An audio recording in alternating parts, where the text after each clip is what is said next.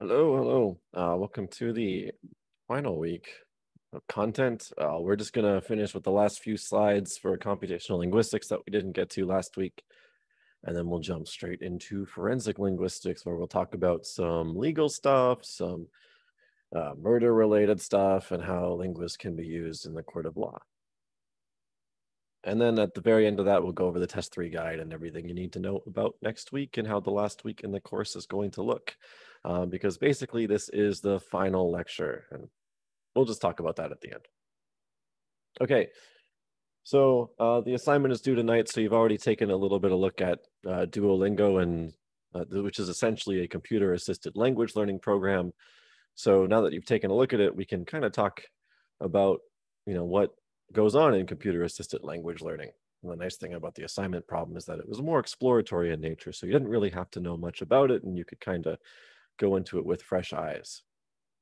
So what computational linguists who work with CAL, so CAL is short for computer-assisted language learning, what they focus on are ways that can help students and people learn language. So they ask questions like, what are the best ways to help users retain their knowledge, which is just a very big issue with any sort of app for language learning. How can we give people feedback, specifically with pronunciation and grammar? How can we tailor feedback to individual people? Because depending on how complex a program is, feedback can either be very general, like you've made this error, so let's give you some generic feedback that goes to everybody. So for example, with Canvas, this is the only type of feedback that you can give automatically. So if someone answers a question incorrectly, we have the option of putting in like some message that goes out. If you answer a question incorrectly, we can give you a generic statement, but that statement goes out to everybody who gets it incorrect, and we cannot modify it based on how you answer. If we want to give you tailored feedback, we have to manually type it in, which is what we do on tests and assignments.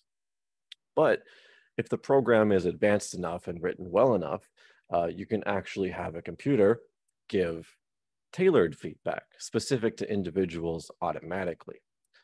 So let's take a look at some examples of a couple different systems. So the current focus is, of course, on trying to get individual feedback and trying to incorporate the internet and things into it. So there's two really popular programs that are used right now. One is incredibly nerdy and it's great. The other is like a simple flashcard program. So if you've tried to learn vocabulary in another language or trying to learn characters in another language, you might have heard of Anki. So this is an incredible flashcard program, and it's free if you use the web version. It's paid if you want to get it on iOS. It's free on Android, but it lets you put audio into your slides or into your flashcards. It puts video into your flashcards, images, files. You can link to websites. You can link to whatever you want. You can create incredibly powerful flashcards. So any sort of mnemonics, any sort of ideas you want in your flashcard, you can do with Anki. You can even do like step-by-step. So if you want to study for a biology course and you want like fill in the blanks where you check like piece by piece, you can do that as well. So Anki is a great tool for flashcards, and it utilizes something called a spaced repetition system. So it also incorporates some psychology in there. So it knows when to show you the flashcard again to optimize your learning. So a bit of computational implementations with some psychological research to make a really effective flashcard program. So this is much more beneficial than taking like a napkin or a flashcard or something, writing something on one side, writing an answer on another, and just flipping back and forth. You can have a computer do it for you, and you're not wasting money on paper, and you can edit them at any time. A really cool implementation are these like virtual worlds. So something like VR chat. VR chat is sometimes used for, other stuff, but there are communities that use it for language learning and for some of the more knowledgeable aspects of life. So you can like put on a VR headset or just download it on your computer, get a little avatar for yourself. Usually it's anime girls, but you can be other things too. And you can interact with other people in the real world. So you can practice language, you can talk about whatever. Um, so you can use a computer world to immerse yourself in some other environment.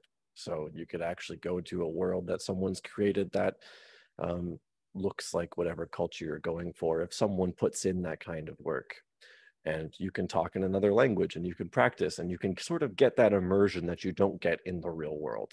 It's not going to be perfect, but it does give you that sense of immersion that you can't get, say, in like Alabama, if you're trying to learn, say, I don't know, Greek or Japanese or Chinese or Russian.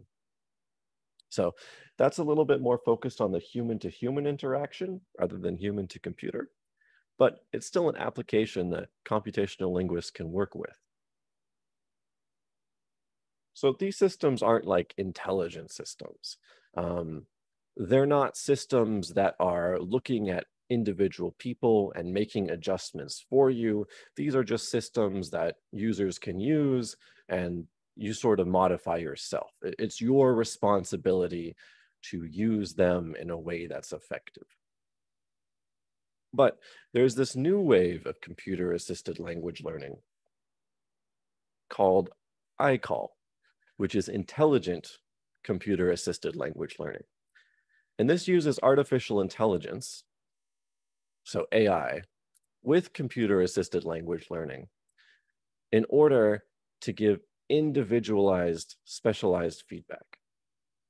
So what this does is, let's say you're given some grammar questions, and or let's say you have to write a short paragraph. It will take your input, so you can give it a paragraph, and it will analyze that paragraph for you. And it will parse it using all the part of speech tagging. It'll figure out the sentence structure that you have, and it will find errors.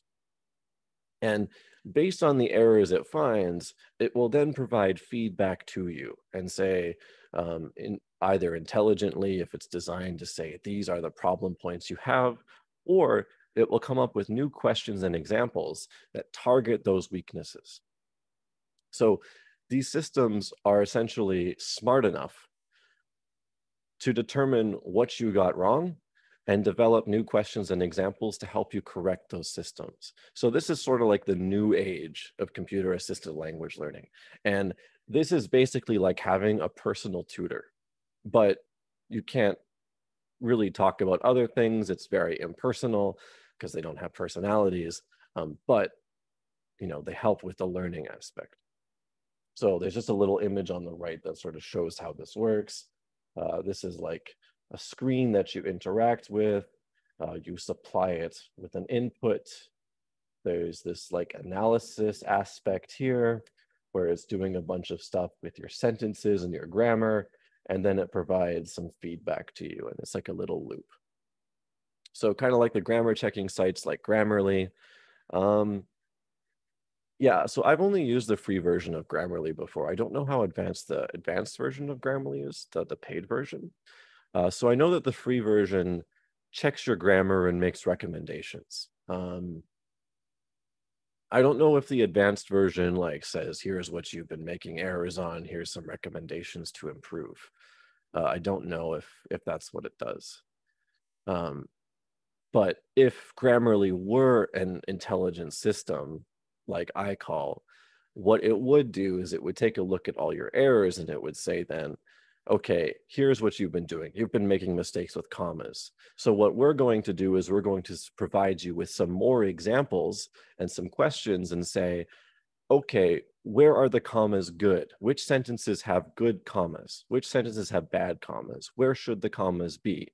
To give you some more practice. And it would just automatically detect this and provide it to you. That would be like an intelligent system.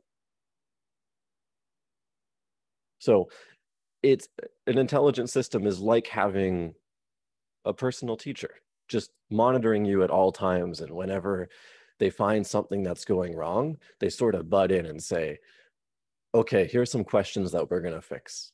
Have some practice. Okay, you've got it. Let's move on. Let's try some more stuff. Okay, you're good. Let's just keep going. And if we find anything else that's wrong, we'll give you some more practice. So that's sort of the difference between call and I call. Call is like, you need to figure it out. Here's some general feedback. It's your responsibility to learn stuff on your own and find your weaknesses and improve on them. While I call is like, you just do what you need to do and we'll help you when we find that you're making mistakes.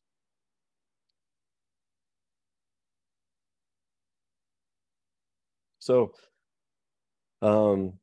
you've probably all seen the Duolingo question and worked with it a little bit.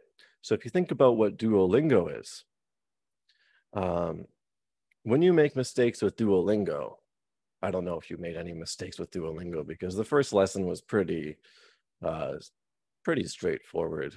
I mean, and the types of questions they give you too in the first example, it's like really just click the picture, click the words. You're not really doing anything too creative. But Duolingo is not much of an intelligent system, at least with the free version. And I don't really know if it gets intelligent later. It's not really about personalized feedback.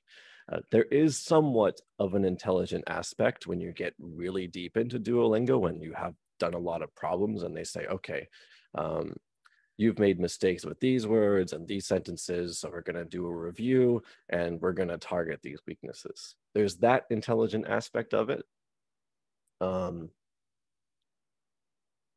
But that's about it. Okay, so that's all I wanted to say about call in the computational linguistics lecture. Are there any questions about that?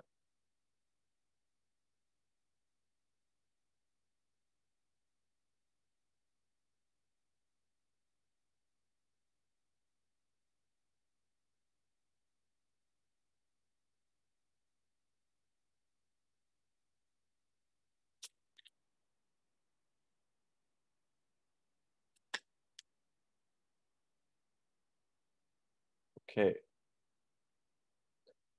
So let's take a look at today's stuff then. Forensic linguistics. So forensic linguistics is all about language in law.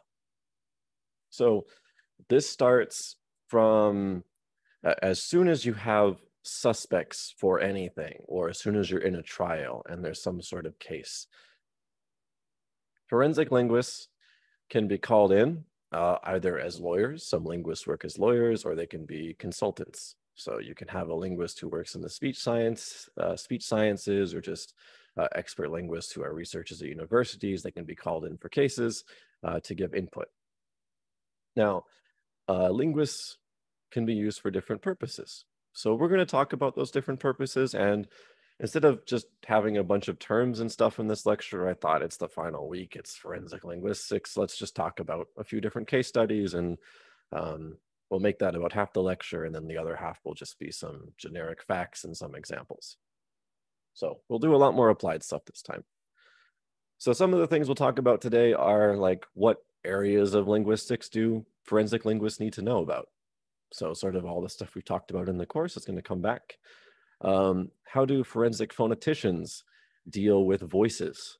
And like, what do ear witnesses do? Like, are ear witnesses effective? Like when someone's blindfolded and they hear the voice of someone, how accurate are people's recollections of those voices? And how do they test for that? When you have ransom notes that are written, how do you determine who wrote the ransom note? And in a much nicer case, let's say you have a book that's written by somebody and you want to determine if that book was written by a certain author, if it was like under a pen name, or if it was a book that was claimed to be written by a famous author, but maybe it wasn't. How do you know if it was actually written by the author or not? And the last one, because it's university, I feel like I might be giving tips for how to like skirt around plagiarism, but hey, we'll talk about it. How is plagiarism detected? Uh, how do you avoid getting caught for that? That's sort of what's going to be there. What type of linguist would help make software that checks and compares written signatures? If you're making software, you're in the field of computational linguistics. If you're being consulted, you might just be with the research. You might just be a research linguist in any field. But usually, if you're in software production, you're a computational linguist. In fact, if you're checking and comparing written signatures, you might not even need to know anything about linguistics at all. You could probably get away just by knowing computing science and filling in some details about linguistics when necessary, to be honest, because it's more about understanding writing patterns rather than anything to do with language.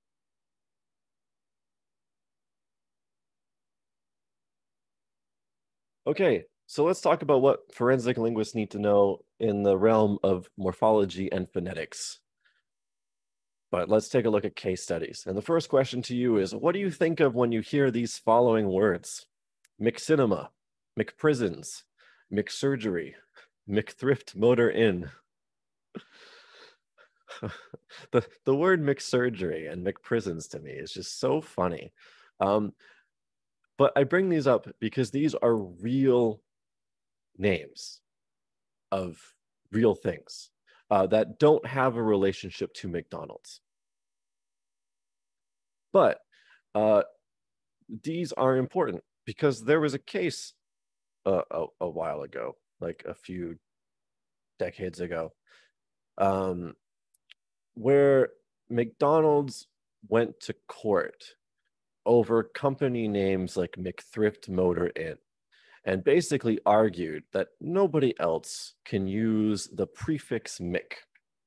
So this is a case about morphology, because this is about the fact that you can own a prefix legally. And in response to this, there were linguists hired to basically show that actually McDonald's does not own Mick because Mick has been used in the past with other products.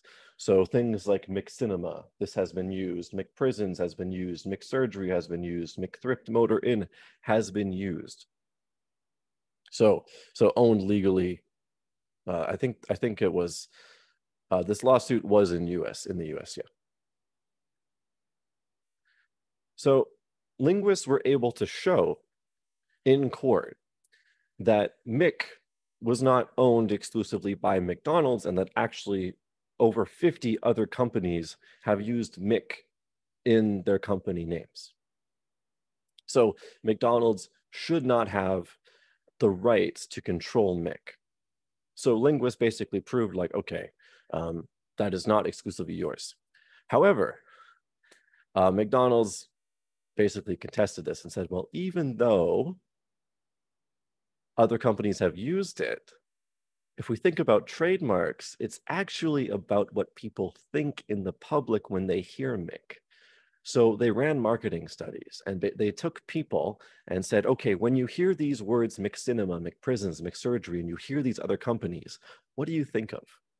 And people said McDonald's. And because the marketing research said that, okay, when people hear Mick, they think of McDonald's, the court said, well, the Mick prefix is already established in people's minds as meaning McDonald's. Therefore, the Mick prefix is actually owned by McDonald's now. So this is one of those cases where even though linguists have proven that the Mick prefix is used by other companies, the courts ruled in case of McDonald's because the general public believes that Mick is McDonald's and not other companies. So a case where linguistic science and our understanding of language did not succeed in the court of law.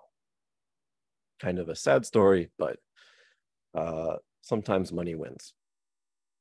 So linguists are often employed in cases where you might have to argue about the ownership of morphemes. So Another case that has been talked about in the past, and one that you see in many other companies, is like, for instance, in the word Jackson. So, for instance, the morpheme son in Jackson. What if you think about this morpheme son? Should son be something that is owned or not?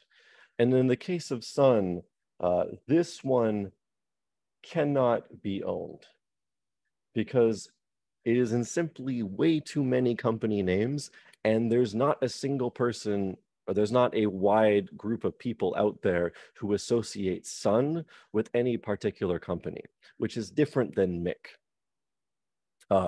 What about Mick or Mac prefix schools and universities? I think because Mick for schools and universities are not products, it's okay. It's a little bit different in the court of law when they're arguing for product sales or some sort of retail. So the argument was for product sales in this case.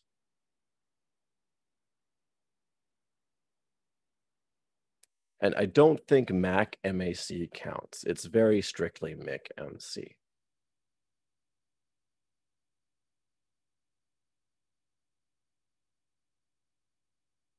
What about the names of people? Macmillan's Bakery.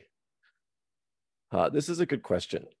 I'm not quite sure about that. So I haven't read the full details of this case. I mean, these are like legal cases. So I'm not a forensic linguist. I don't understand all the details. I understand sort of the summaries and clip notes of these. So I'd have to look, of course, into the full details and understand the full details. Again, there's a lot of legal language. To become a forensic linguist, you need a lot of training in criminology as well for legal language. So I'm not going to pretend I'm an expert in this stuff. I know the high level basics.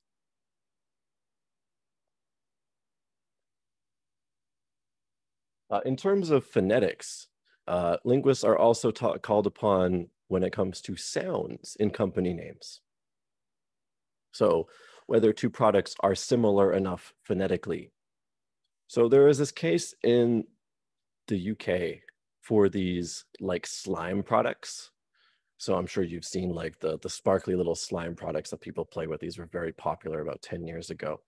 And there were two different products. There was Guck and Gack.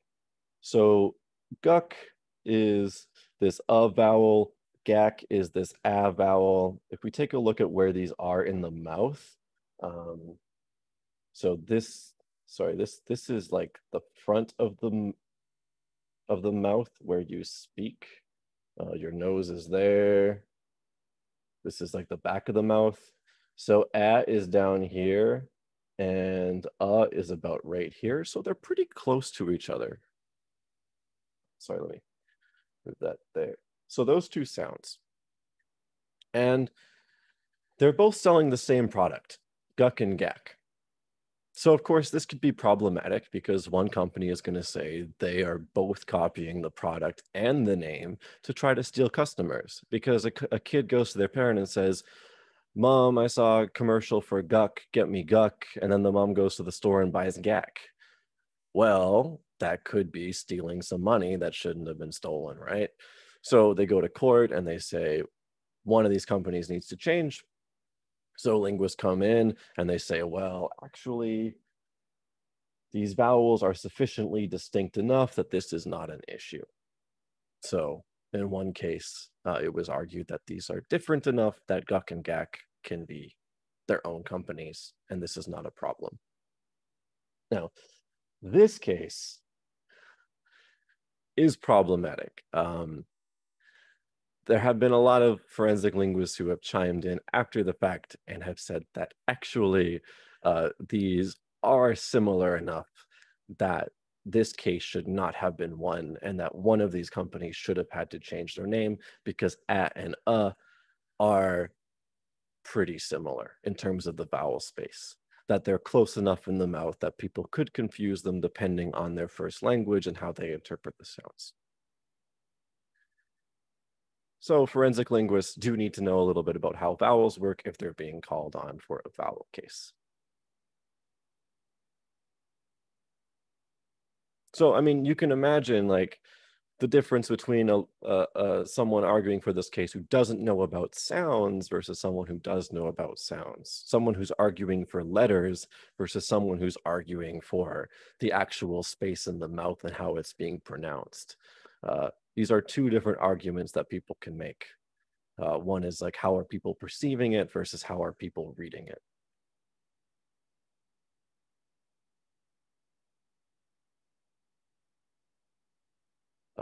Here's sort of an interesting case with syntax, so with sentence structure.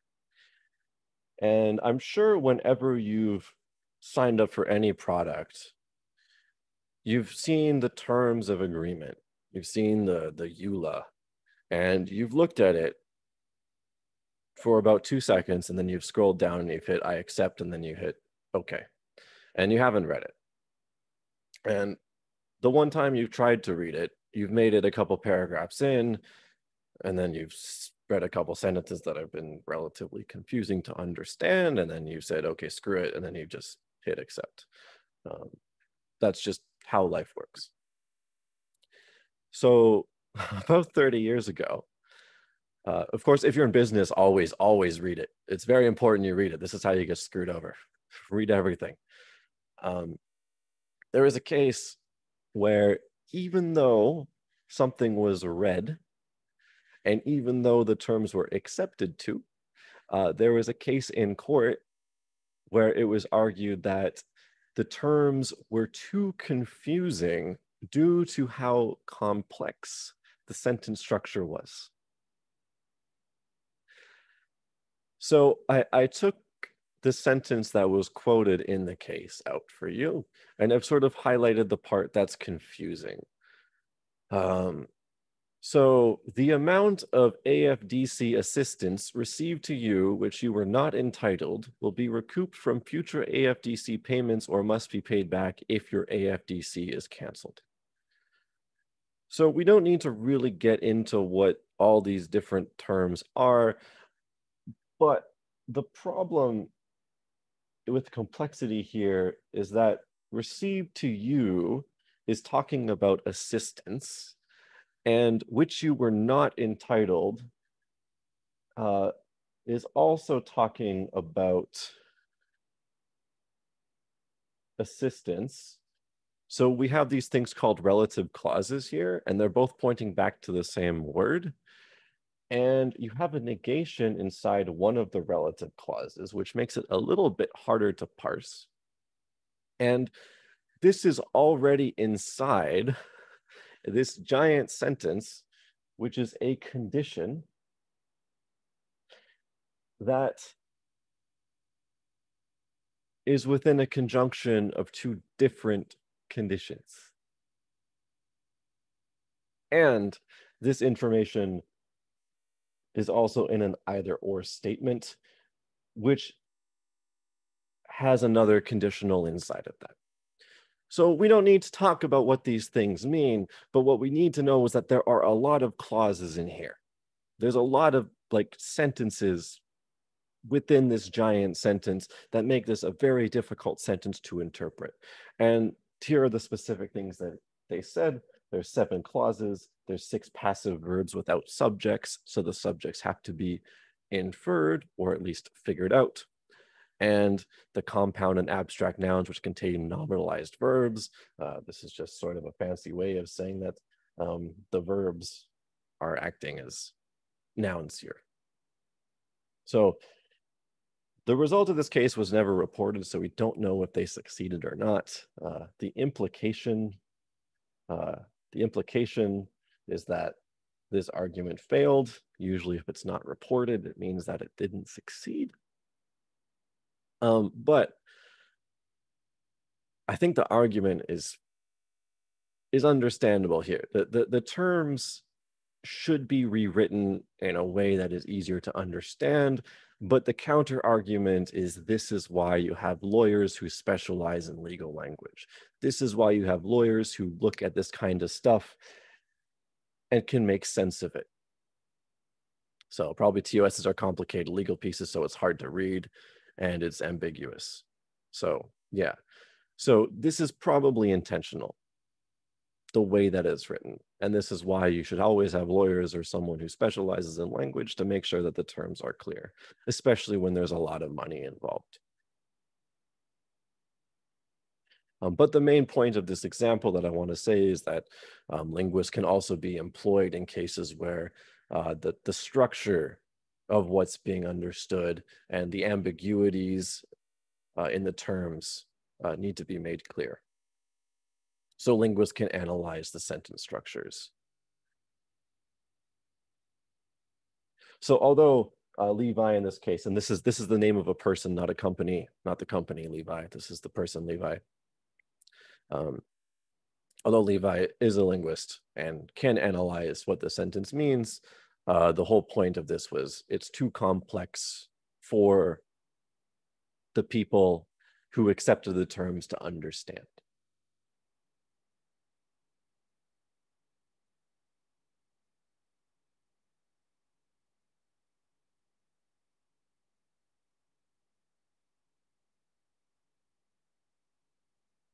Here's an interesting case of word meaning. So sometimes when there's a word in a case, linguists might be employed to argue for the definition of a word. So here's a case in 1993 about the words accident, disease, and syndrome. So this is about life insurance, accidental life insurance. So there was a kid who died from sudden infant death syndrome. So the key word here is the word syndrome. We can't say illness, we can't say disease for this. It is very clearly the child died from sudden infant death syndrome, and the parents made a claim for accident and life insurance. So accident and life insurance. So this type of life insurance pays out only when death occurs by accident, so out of the person's control. It does not cover disease and illness. So if you have pneumonia and you die from pneumonia after a month, this would not pay out because pneumonia is an illness. So life insurance refused it because sudden infant death syndrome, the life insurance claimed that this was a disease. So it does not cover diseases, it did not pay out. So what the linguists did was they demonstrated that actually the word syndrome in sudden infant death syndrome is not a disease, it's not an illness. It is something different, it's an accident. So the life insurance has to pay out. So they showed that one, professionals do not consider it a disease. Doctors would say, no, this is not a disease, it's not an illness. So that's step one. And step two, they had to argue for definitions. So they had to clearly define disease and they had to clearly define syndrome. So this is sort of a nice, concise way of putting it. So they said that disease is a temporarily bound state between health and death.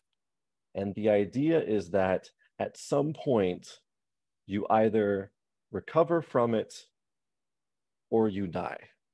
You eventually go one direction or the other. You're in a state and then it's one or the other at some point. It changes. While a syndrome, on the other hand, is different. A syndrome is not temporary. It's something that if you're healthy, you either have or you don't have. There's no change once you have it. So therefore, a syndrome, when you die from a syndrome, it is accidental. It's closer to an accident than something that is a disease. And this case was won by McMenamin. So the insurance company did pay out in the end for the death of the child because it was proven in court that a syndrome is an accident rather than a disease, which is non-accidental to the life insurance company. So forensic linguists can be used to argue word meaning as well.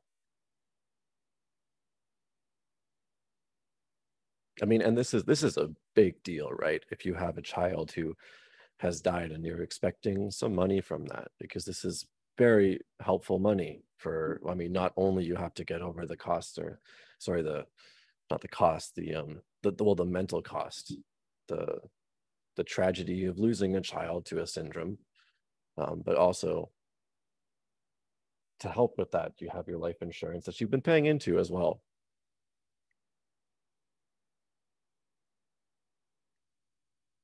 So these forensic linguists, they use for phonology, or sorry, phonetics, morphology, syntax, semantics with word meaning, all these different areas of linguistics, forensic linguistics, or forensic linguists can be called to court to help with. So all the things that we talked about back in that lecture 3 just keep coming back.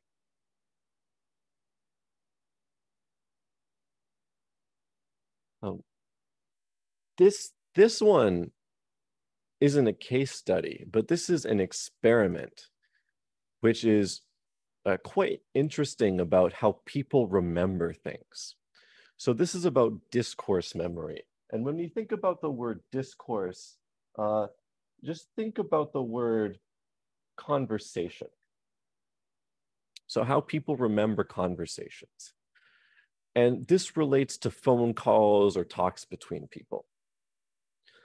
So it's a fact that when we remember conversations, we do not remember conversations word for word.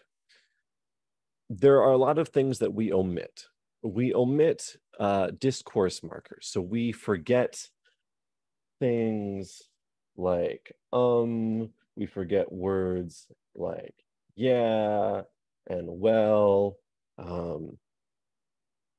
I mean, words like that. And we remember usually the content, but we don't remember it word for word. We sort of just remember the ideas. So we remember ideas, and when we reconstruct it, we just reconstruct the conversations based on the ideas we remember. And maybe based on the personality of the people that we know, we might put it back in their language. So to test how well people can recall conversations verbatim, so meaning we want you to listen to a conversation and we want you to tell us exactly what was said word for word. Burton and Coulthard, so 2 linguists, conducted an experiment to see whether participants could do this, recall conversations verbatim immediately after hearing that phone call. So no time in between, just you listen to the phone call and then you put down the phone or you put down the speaker and then you just write it out word for word what was said. So on the left, we have the actual conversation line by line, and then we just have 2 examples of participants and what they said. So we don't need to go line by line of what happened, but we can see the differences of what the subjects remembered versus what the actual conversation said. And remember, there's like a 30-second difference between them hearing this conversation and them writing it down. So the first line, where were the meetings? This is fantastic. Every subject got it. But the response, there was a meeting at King's Cross. Yep. And there was a meeting at Chesterfield. Subject 1 combined the 2. So subject 1 remembered the details, but didn't get it verbatim. They put the details together into one line. Subject 2 completely forgot about King's Cross and just put Chesterfield there. When the person asked were these night meetings or day meetings, both people forgot that they asked night or day. They just thought that they were asking about night meetings. And in the response, the real conversation said, no, they was during the day. So this is interesting. There was a grammatical error in that last sentence. They was during the day, but nobody remembered that in the recollection. Instead, they paraphrased it. No, during the day, and B for subject 2, mainly at night, yeah. They didn't even get the information correct. So this is really important information for court, because when you ask witnesses to write down and remember what they heard on the phone call a week after it happened, there is no way they are going to remember word for word what the person on the phone said. No way. When you run experiments and people cannot remember 30 seconds later, word for word, what was said on the phone. So the main takeaway that forensic linguists have found is that when you have non-recorded telephone calls, and you're just getting these witnesses that are reporting what's being said, these should not be taken as substantial evidence. It's basically hearsay at this point. And hearsay meaning it's just like a person's point of view. It shouldn't really hold much weight in the court of law if it's not recorded.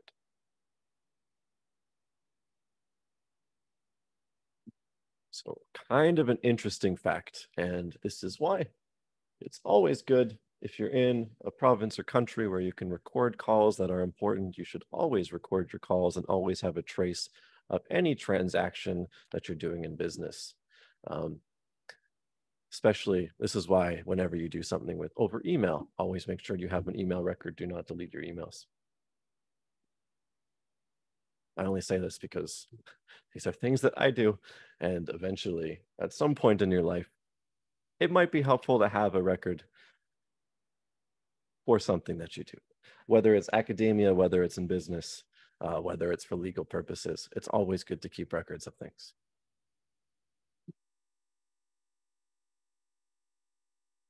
Your memory is not as trustworthy as you think it is. Okay. So that's some discourse stuff. One last thing, which is really interesting, is understanding the differences in culture. So specifically, we'll talk about responding to questions. Because this is something that we don't always consider. And this is just something that many people are not necessarily aware about until they're told. So when you respond to questions or when you have interactions, when you have interactions, I think we all know that different groups of people interact in different ways. But responding to questions is not universal. So in Western society, typically when you ask someone a question, you expect an immediate response, or at least you expect them to make some noise.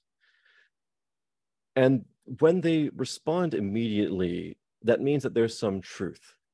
Like, for instance, if you say to your partner, "Do you love me?"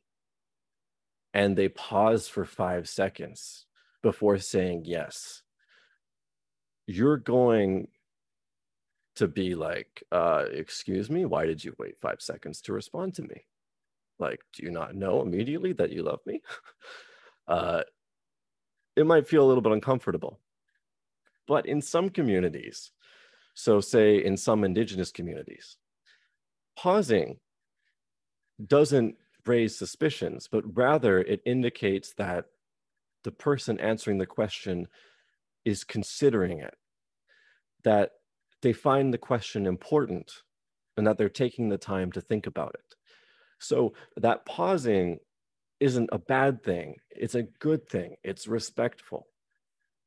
So in court or in a police interview, like when a police officer is interviewing someone and they're taking 5-10 seconds before answering a question, that isn't something to be suspicious about if you know their cultural background. Instead, it's something that you should say, okay, they're taking the time, so this means they're probably being truthful. Compared to, say, an English speaker born and raised in Canada, if they're taking 5 seconds, then a police officer should be like, okay, this is weird. Why don't they know the answer right away? So taking a person's cultural background into consideration is important. There's this interesting concept as well that comes in called gratuitous concurrence. And if you've ever been in a case where other people speak a language and you don't, this is something that you've probably done unconsciously.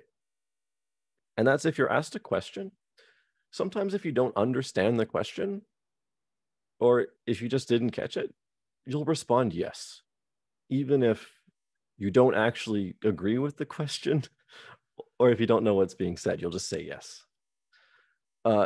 And this can really screw you over in law. If a police officer asks you something and you don't understand the question or you don't agree with it, you should not say yes, because that yes will forever be on record and that evidence can be used against you. But in some cultures and with some people, they do say yes. And this is called gratuitous concurrence, is when you just say yes out of habit, out of misunderstanding, out of confusion. And non-native speakers of a language will say that more often than native speakers. So this doesn't matter what environment you're in. If you're a non-native speaker in that environment, you are more likely to say yes, just out of confusion and do this gratuitous concurrence. And this can cause some conflict in courts of law, because they'll say, well, you said yes when I interviewed you, but why are you saying no now? It's like, well, I didn't understand the question. Well, what do you mean you didn't understand the question? You said yes. So yeah, in confirmation of hearing what is said, like nodding. Yeah, sometimes yes is just a confirmation, like I heard you. And that's how people use language. So yeah, this is called gratuitous concurrence. Okay, so this is what forensic linguists can be called for. Phonetics, morphology, syntax, semantics with word meaning, differences in culture, and discourse memory or conversation memory. All these different aspects, linguists can be consulted to make sure that things are being treated properly in court. So yeah, a linguist might actually be called in to a court thing to say, well, is this a case of gratuitous concurrence? What are the cultural backgrounds of these people? Is this something normal?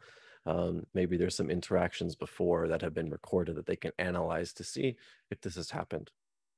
And in some cases, we get lucky and there are, or I shouldn't say we get lucky, they get lucky and there are recorded conversations where this has happened before and they can prove that this is gratuitous concurrence. Are there any questions about this stuff so far?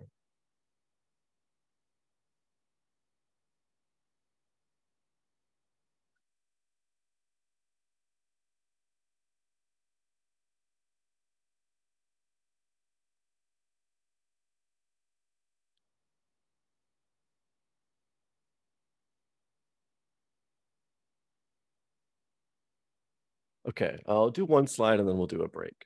So we're going to jump over to forensic phonetics. So forensic phonetics are people who specialize specifically in speech science and analyzing audio and dealing with audio. So at SFU, we have a course in forensic phonetics. Unfortunately, it's just at the 400 level, so it's not a course that is open really for electives. It's really just for linguistics majors or cognitive science majors who take linguistics. Well, we have a professor who deals with understanding, interpreting, and rating accents and analyzing speech. So speech scientists or forensic phoneticians will help police forces with these things called voice lineups. And I'm sure you've seen movies where they bring in a bunch of suspects and they have someone behind one of those one-way mirrors and they point to a suspect and they say, that's the person who came in and stole something from my house. And, you know, those are the lineups where people come in and they point based on the appearance.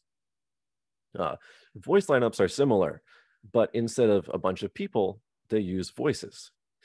So they take the recording of the suspect's voice and then they hire a linguist to find similar voices, like similar in terms of pitch and intensity and formant frequency, so how the vowels are produced, to see whether the witness, which we call an ear witness because it's how they listen to them, to see whether they can identify the person that they actually heard.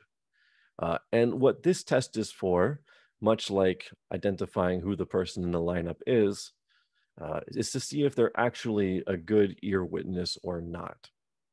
Because usually with the voice recording, I mean, they know it's not about who the suspect is, because they don't necessarily know who the suspect is. It's more so about, does the participant recognize the voice? Because they have the recording and that's all they have. So they need to know if the participant, if the person who heard the voice is able to recognize it. And this is an important task, because when people listen to voices and when people listen to messages, people don't actively listen all the time. It's a passive task. They listen to the content of the message, like I said before, they reconstruct it. And the voice reconstruction comes with it too. If the content is more aggressive, the voice reconstruction in their head might be more aggressive. If the content is more passive or has grammatical mistakes, the reconstruction might be a little bit different in their mind. So we need to test, they need to test to see if the person who was listening to the voice was actively listening and has a good recollection or not. So ear witnesses are a thing, and they can do lineups by calling in a speech scientist to find similar voices to see how well the ear witness actually remembers the voice of the person who did whatever. Usually these are audio calls for, like, instead of having a ransom note on a piece of paper, they might have a ransom phone call, for example. So anyways, we're going to take a 10-minute break. In the 10-minute break, I'm going to play a forensic linguistic case for you. And after the 10 minutes, we'll come back and talk a little bit more about forensic phonetics and some authorship attribution. So I will see you then.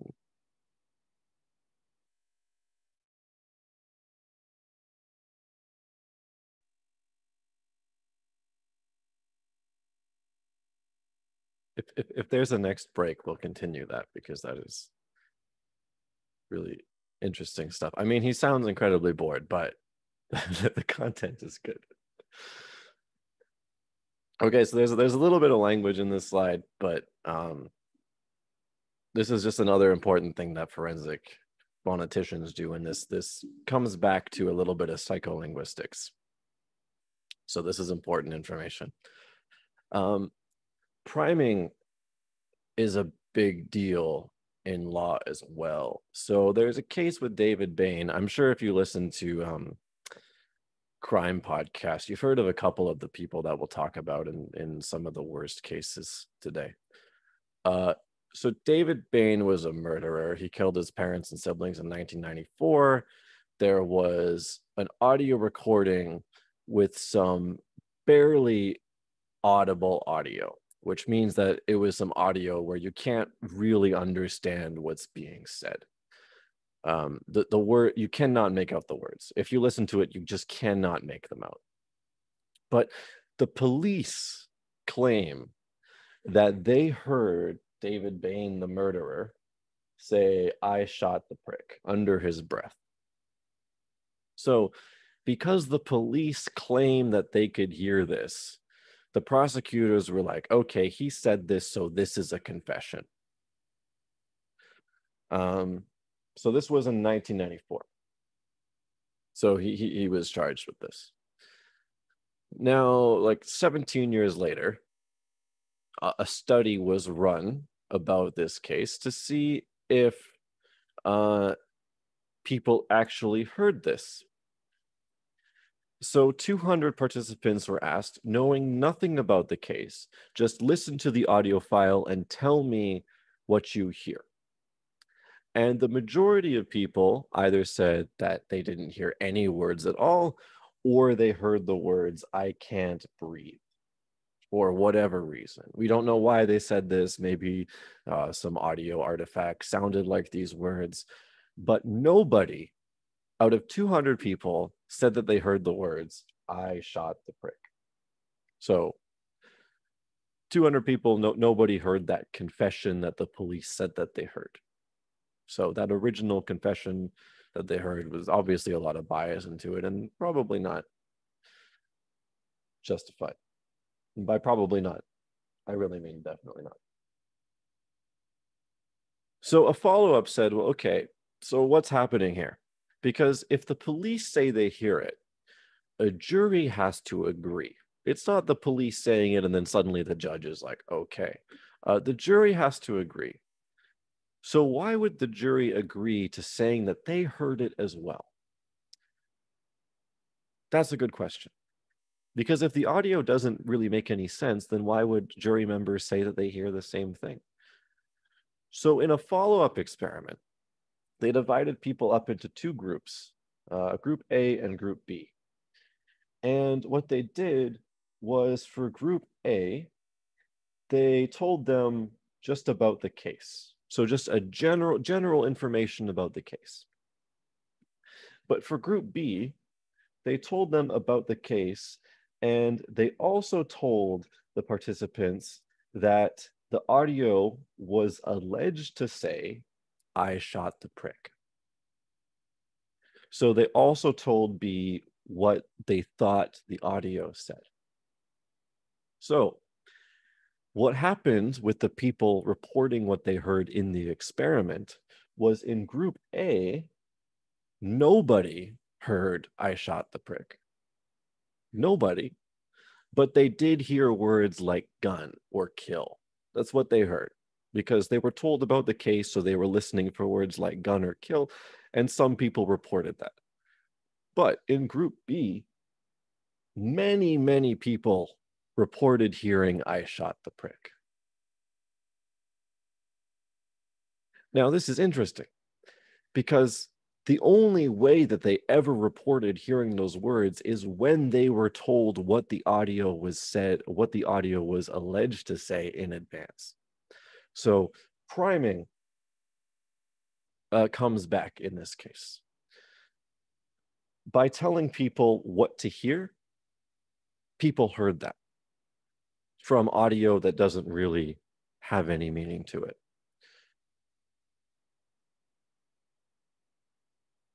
So this is how in 1994, the police were able to get David Bain convicted of murder by just getting the jury to agree with them for what they heard, even though the audio really didn't say that.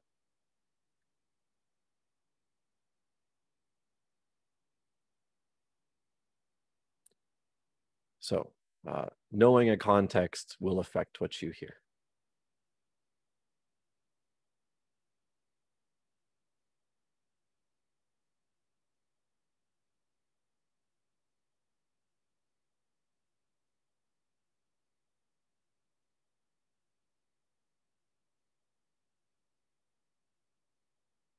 Here's another interesting difference in pronunciation that can lead to a case.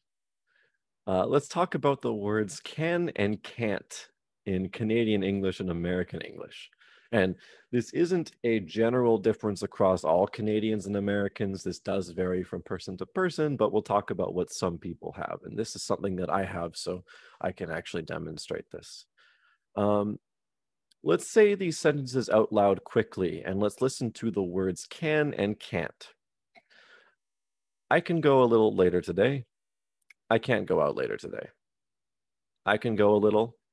I can't go out. I can go. I can't go. So some Canadian and American speakers do not pronounce the T in can't when they speak quickly. In fact, the two words sound almost identical, can and can't, in fast speech. So for me, there's a little bit of a difference between the vowel, can and can't, but the end of the word is very similar. There's just no T. But some speakers don't even have a difference in the vowel. It's just, I can't go, I can't go. It's the exact same vowel. So this came up with a case study with a doctor, where a doctor was prescribing medicine to a drug addict. And the doctor was reported saying, you can inject those things to a drug addict. Now, this is not something that you should say to a drug addict if you're a doctor and you're giving them medication that is supposed to be taken in some way. So the doctor was reported saying you can inject those things, and the doctor was persecuted for it originally. The defense claimed that he actually said you can't inject those things, but because the doctor was speaking quickly as a North American doctor, you cannot distinguish those two words because the T is not pronounced. This argument originally did not fly. The police were like, no, he clearly said can, the T was not pronounced. But a forensic speech scientist came in, did an acoustic analysis with spectrographs that we saw last week, and showed that by looking at the formant frequencies and how the little bars line up, that actually the remnant of the T was there and the vowels for can't were different than the vowel for can. And that was able to save him and prove that the doctor said can't rather than can. So this is probably something that you might not have considered before, that these two words sound the same. But this is a big deal. Well, you can imagine how big of a deal it is in court if this is a real case that has happened before. So a linguist was able to save a doctor from persecution by analyzing his words for can versus can't. So not everybody will do this. Of course, it depends on first language background and all that kind of stuff. But this is a pattern you hear. And this is also why if you're someone who's learning English as a second language, you might get confused sometimes when you hear someone say, you can't do that. And you might hear can, and you're wondering why they're saying the wrong thing. It's because some people pronounce can and can't exactly the same.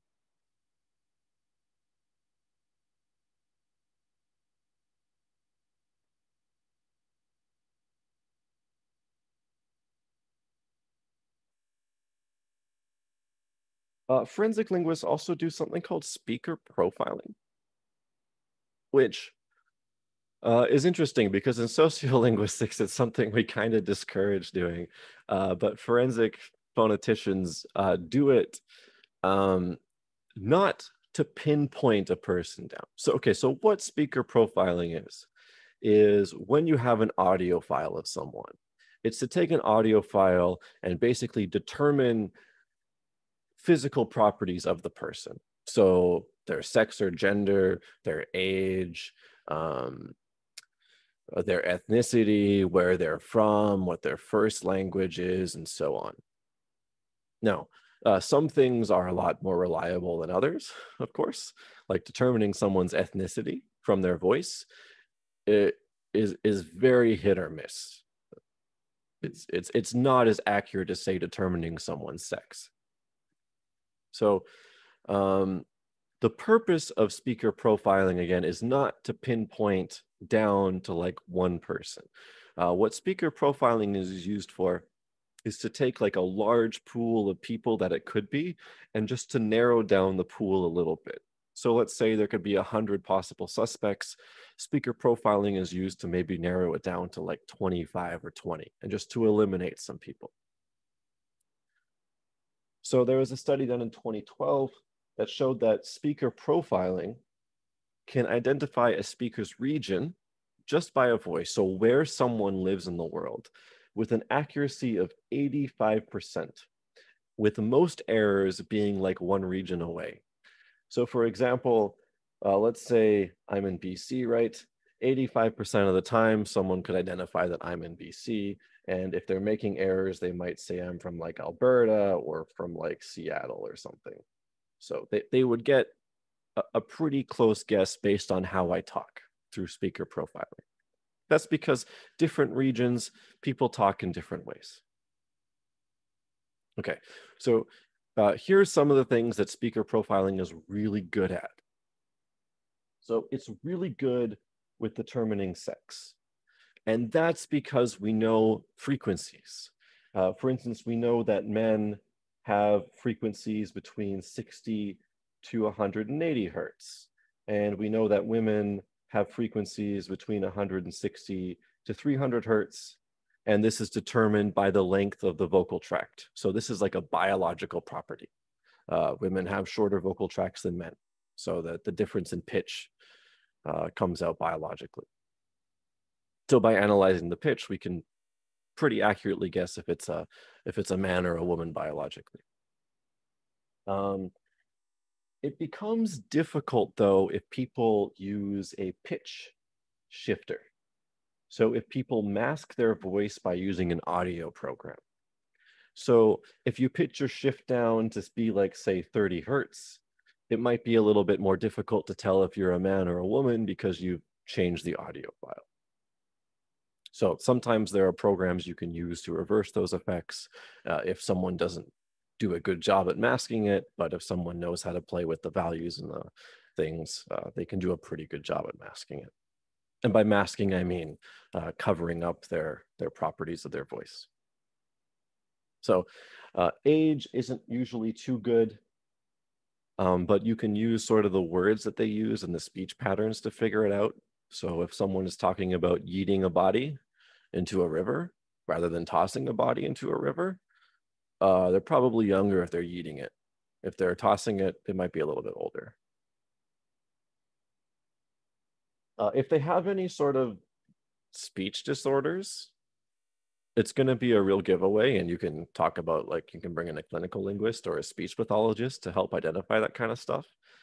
But in terms of like ethnicity, it's not going to be too helpful. First language patterns can be useful because you can analyze some of the speech sounds, like if someone is pronouncing THs as S's, like instead of saying this, they're saying like this, then they're probably not, say, a native English speaker, and that can be used to help narrow down the pool. So they don't use speaker profiling as conclusive evidence to say this is for sure the person. They just use speaker profiling to sort of narrow down the pool of suspects. And to say, like, it's probably not this person.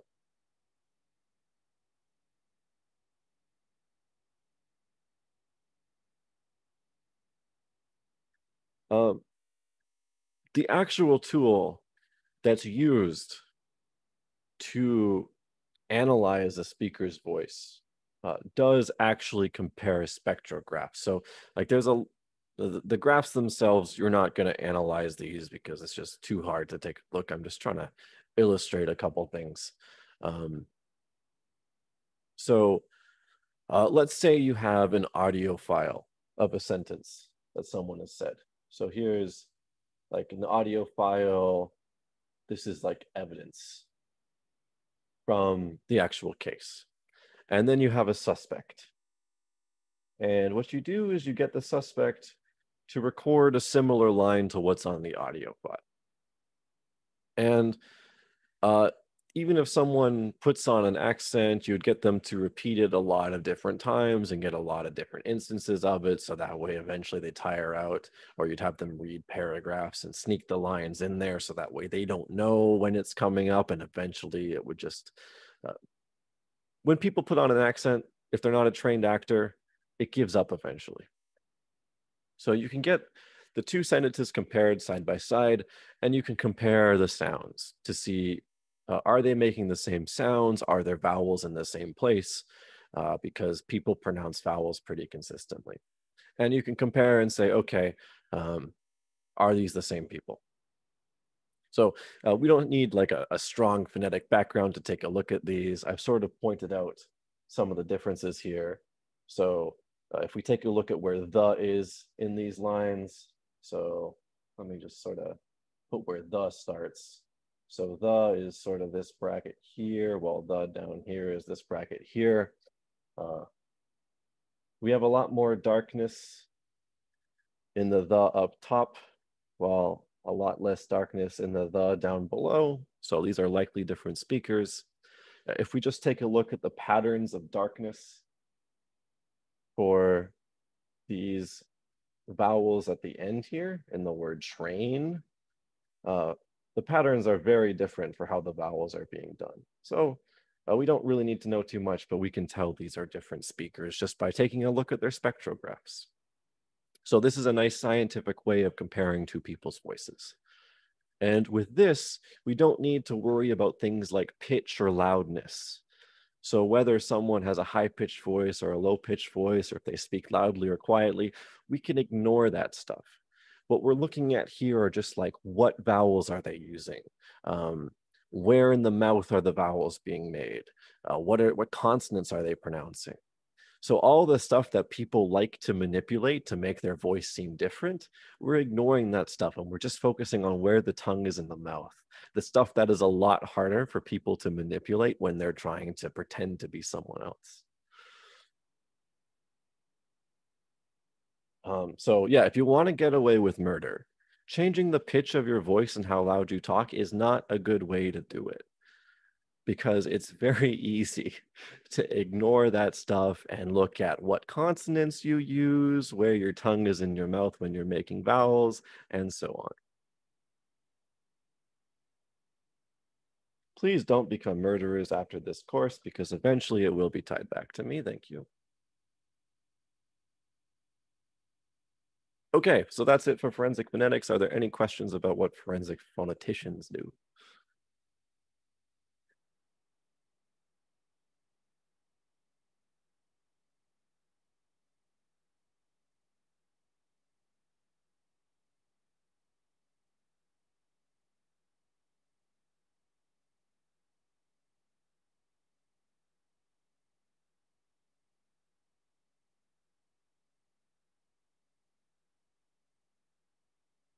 Okay, let's talk about authorship attribution. And authorship attribution is a nice general term that covers identifying authors. And this can be identifying authors of books or of, ransom notes. So good stuff and bad stuff. Uh, this section, in terms of like the public, I think was reintroduced with this book called The Cuckoo's Calling. There was this new author, Robert Galbraith, who became very popular very fast. He was a new author, and computational linguists were like, hold on a second. This is weird. Normally new authors aren't this popular this fast. And also some of the writing in this book is pretty similar to other works that we've seen. So what computational linguists was, they took this book, The Cuckoo's Calling, and they took books written by famous authors in the same genre, so crime fiction.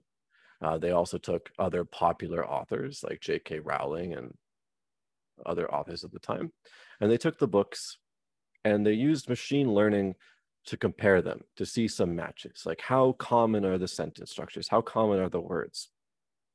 And what they determined was that this book, The Cuckoo's Calling, shared a lot of similarities with the style of J.K. Rowling.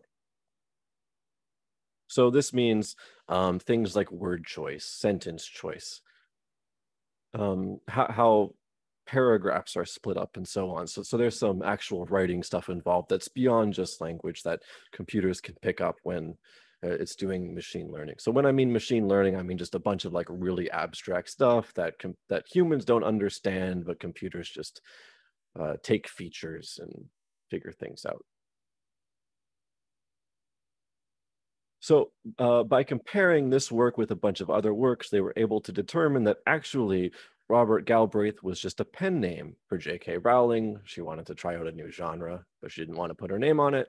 And it was actually written by her.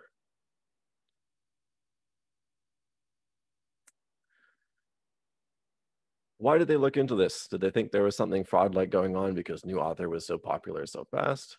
It's not really fraud-like. It's just sometimes when a new author is very popular very quickly, some people notice some patterns, or they wonder, hey, is this actually a pen name or is this someone new? So this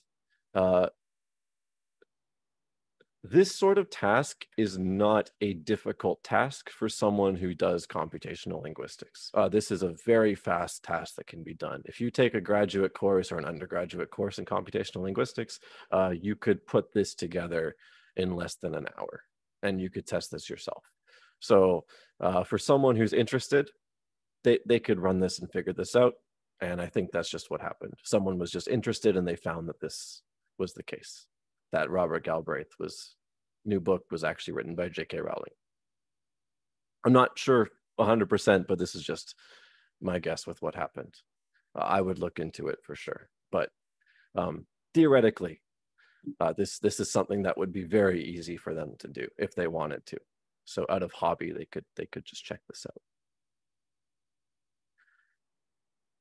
So these types of things can be used for like murders and suspects and suicide notes. So let's actually take a look at a case.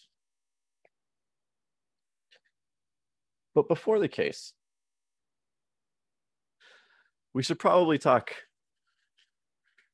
about something like sentence structure, just to get an idea of some of the differences that we can see.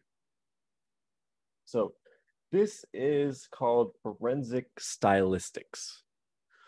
And when we talked about style, when we talk about register, for instance, register is about how we talk in certain situations.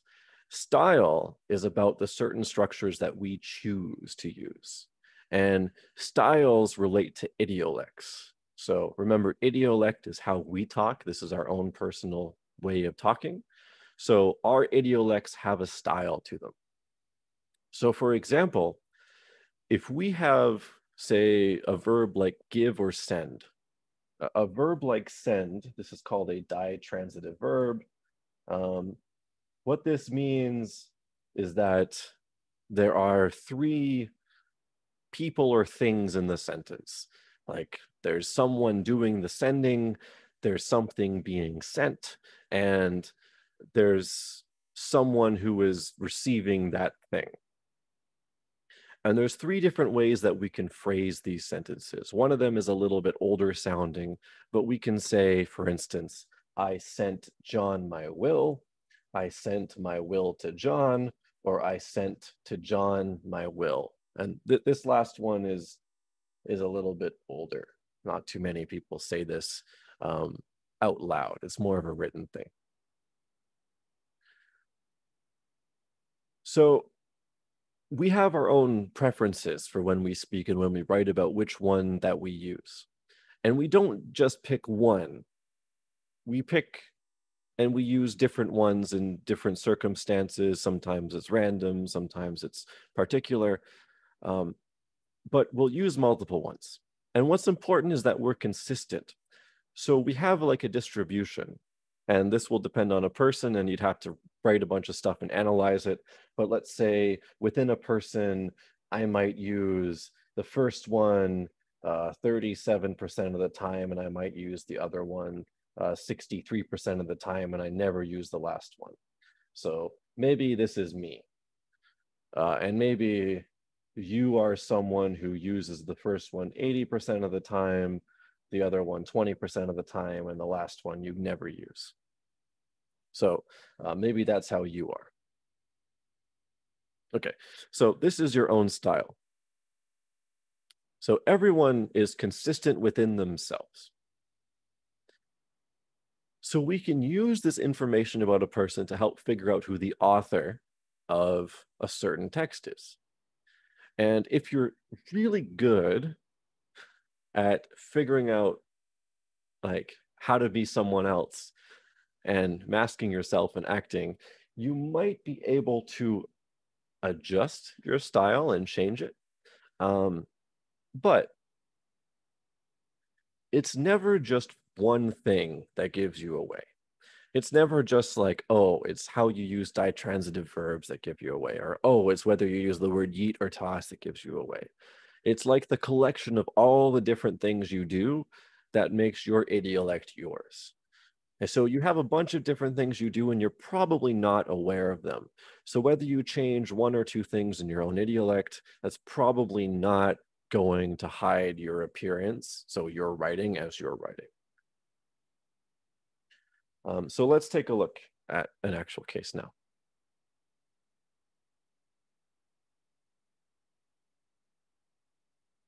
So here is the case of John Benet Ramsey. I'm sure if you're into crime, you've heard this name.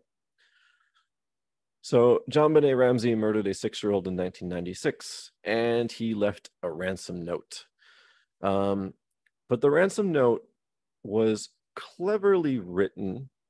Well, I say cleverly written, kind of, because it basically framed the parents until the ransom note was analyzed.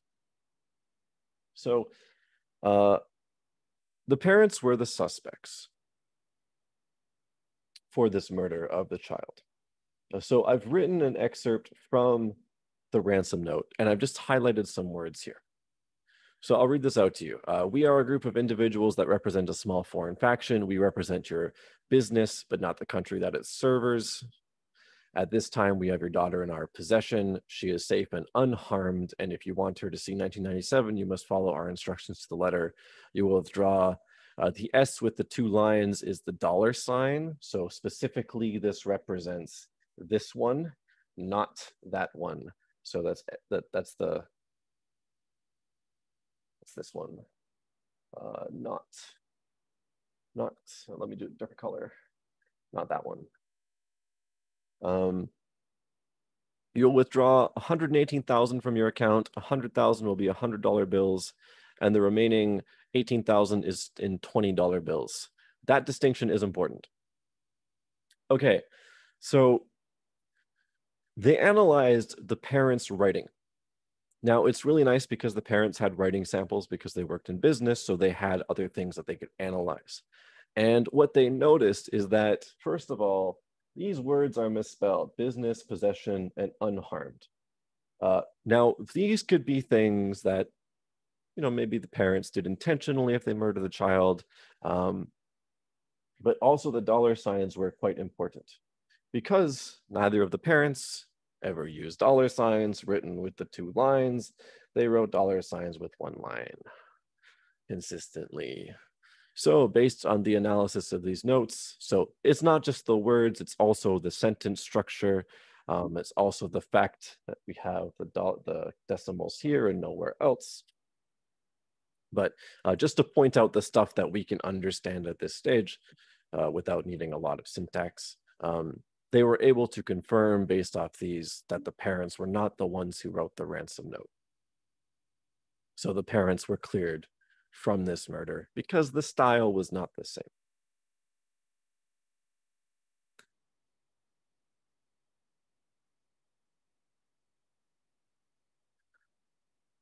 So, it's not just, again, it's not just one thing here. It's not like, oh, it's just one word that was spelled differently. It's not just like $1 sign that's changed. It's a few things that are happening here. The double S on business, the 1 S on possession, the on unharmed being a separate morpheme. So you have a morpheme change here. You have a $sign here. So that's a symbol difference.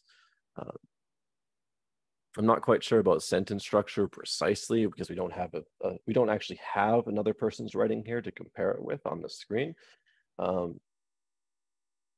But sometimes there are word choices as well too, like small foreign faction. Maybe the word faction isn't something that the adults would typically use. Is there some kind of online software tool to do voice profiling so I can see how my voice would be perceived, like online spectrography? You can download the program Pratt, which is free software. It's very small. You can record a file and you can analyze the spectrograph there, but I don't think there's anything that online that you can just do in a browser.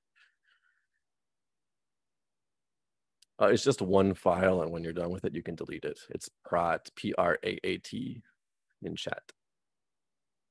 That's what I demonstrated with last lecture. I downloaded it for the lecture and I deleted it after because I'm not a phonetician, so I don't use it too often.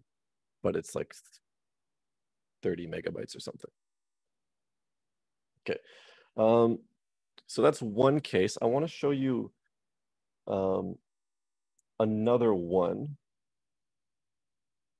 but just some more information about that same one, about the John Benet Ramsey case, and just some general comments. So people have variance in their writing, but there's consistency. And within, say, like a domain of people, So let's say we're looking at authors, for example, and we're looking at comedy writers. Within the group of comedy writers, we don't expect two comedy writers that are popular to have the same style. But if we take a look at all the authors in the world, yeah, we might have a couple authors that have exactly the same style. So, the more we limit our domain, the more variance we're likely to see. So it's important to take a look at like the relative frequencies of different styles between different authors. So when I said things with like pattern 1 and pattern 2 with like say 30%, 70% for like one person and 70%, 30% for the other, that's like taking a look at how much you use one structure versus the other. That's important. Sometimes people misspell words, but the misspellings are consistent.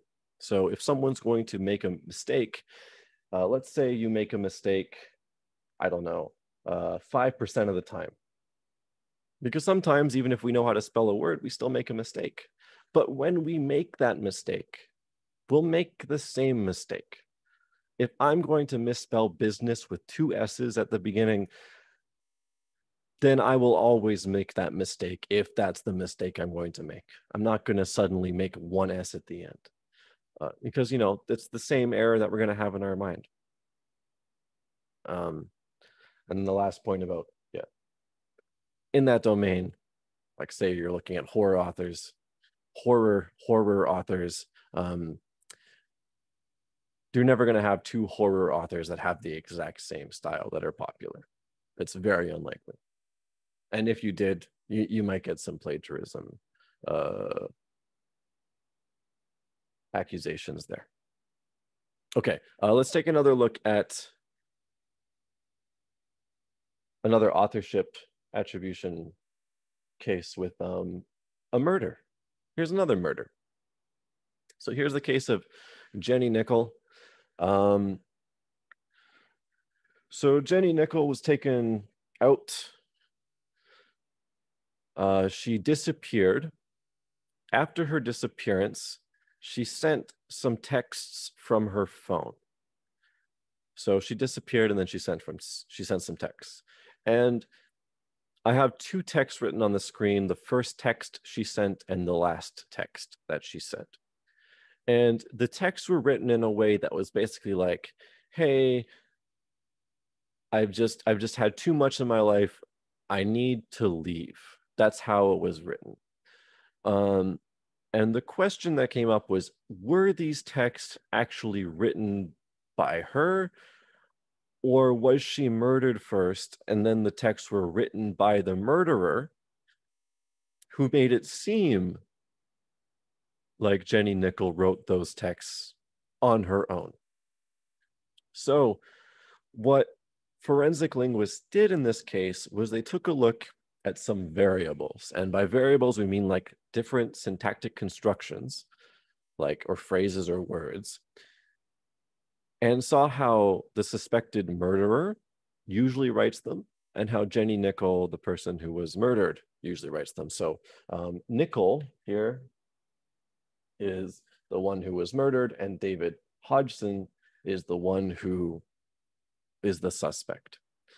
So okay, let me read the text. So text 1 is, thought you were grassing me up, might be in trouble with me dad, told mom I was living, didn't give a shit, been to Keswick, camping was great, I have to go, see ya.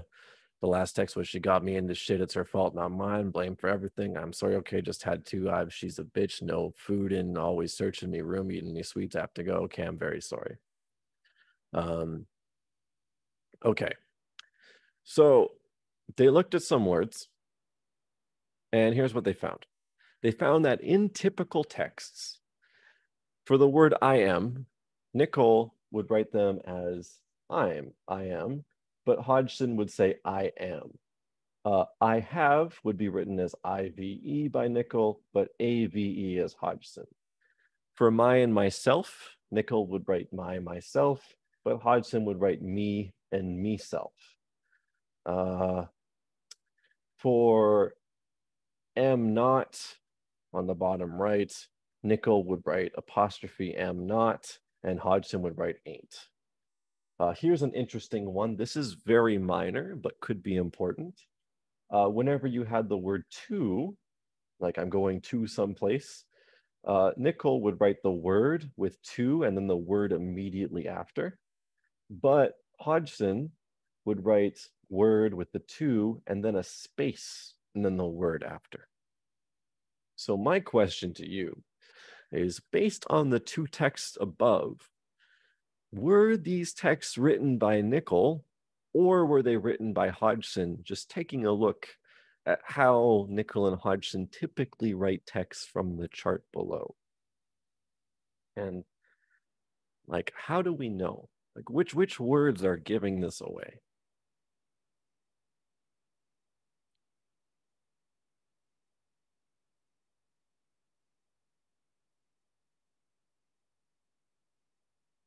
Because this is something, yeah, both use AVE. Both use AVE, A-V-E. Yeah, have to go. See ya, right there. A-V-E, have to go there. And we also see the space there. So let me actually get rid of the circles. We see the space there. Have to go. And here's the thing. Oh, both using me instead of my. Yeah. Grassing me up. Well, okay, hold on. That's normal English. Uh, Shrub with me dad. There's the one that's bad. This really should be my dad if it's Nicholson. Or sorry, if it's Nickel. Um, Always in me room. I think there was a me self here too at some point. I think I read me self. Um, Maybe I was imagining that. Anyways, but we have some evidence here. The space between Av to go is also a big giveaway because Nickel would never do that. She'd just say Av to go all in one character. So there's some good evidence here that these were actually written by Hodgson. And that's what forensic linguists found as well. They said these weren't written by her. Jenny Nickel was murdered before these texts were sent. Hodgson killed her and sent these texts pretending to be her. And that is the result of the case. And then he was thrown in jail for the murder of Jenny Nickel.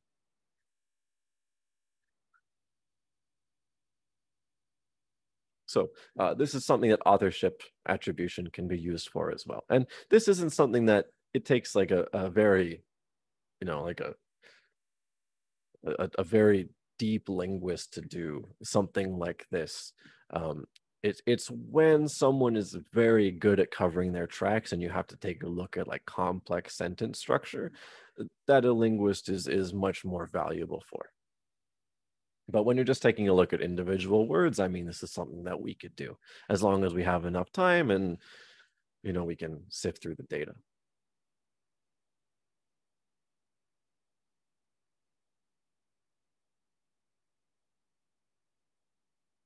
Okay, any questions about authorship attribution until we get to our last topic, which is plagiarism?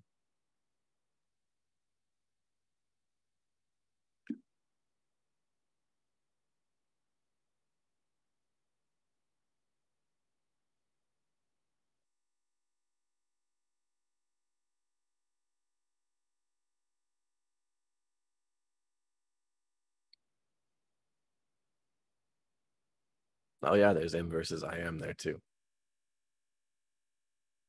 Right there. That's a very Hodgson thing.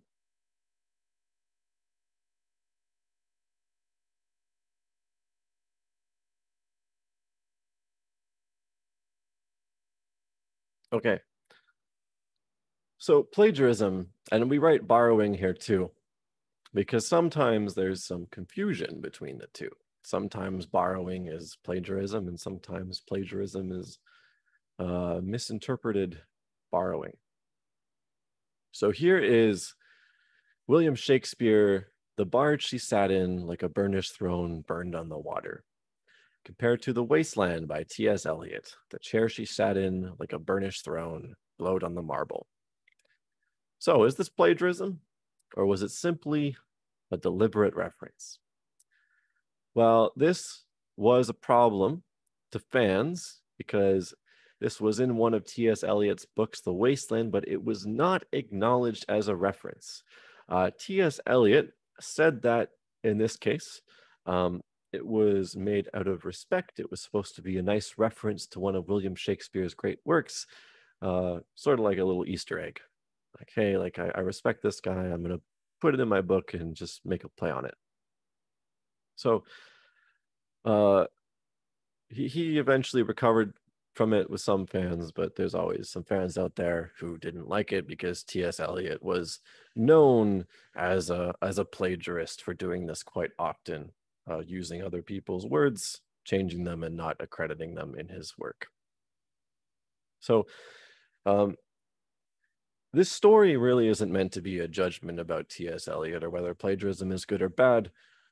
Quite frankly, I'm always on the fence about plagiarism.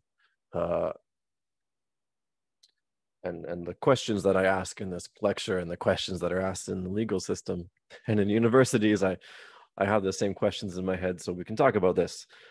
Should plagiarism be defined as unacknowledged borrowing, which is sort of what has happened here, or should it be defined as the product of an intention to deceive?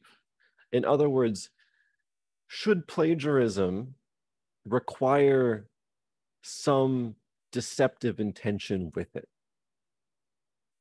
And this is always the question. Like, for instance, when you're a student, right? And you have questions in a textbook and you go on Google and you find the instructor's solution manual to a textbook. And you make use of the instructor's solution manual and you submit your homework after using the instructor's solution manual. It's plagiarism, according to the university, but you're also doing what universities have told you to do, which is to make use of resources and online materials to finish your work. But you're not really trying to deceive people. You're just using the work without acknowledging it. You're not really trying to deceive your instructors. You're just using resources. So of course, I have to officially, I stand with the university and say it's plagiarism, it's bad. But internally, there's always some questions, right? So plagiarism is a huge offense in academia, of course, and usually this is where it is. It's in university where it's a huge deal. It doesn't matter when you do it. Even as a professor, if you plagiarize, you can lose your PhD and your job immediately if you're caught. Whether it's a bachelor's degree, a master's degree, a PhD, if you plagiarize, you can just lose all your progress throughout all your years. So here's what the University of Oregon has to say about plagiarism. Plagiarism is a form of cheating in which the student tries to pass off someone else's work as his or her own. Typically, substantial passages are lifted verbatim from a particular source without proper attribution having been made. Okay, there's a few things in here.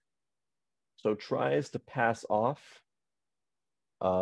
Substantial passages are lifted verbatim without proper attribution. Okay, so I guess they just wrote them down there as well.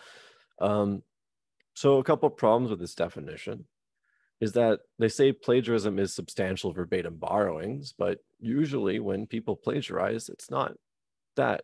You don't copy and paste an entire paragraph. Usually what you do is you take the paragraph and you take some sentences and you change some words around, you edit it. That's not a substantial verbatim borrowing. You're taking the stuff and you're changing some stuff around. You're editing it. Two, a lot of it's not intentional, like I said.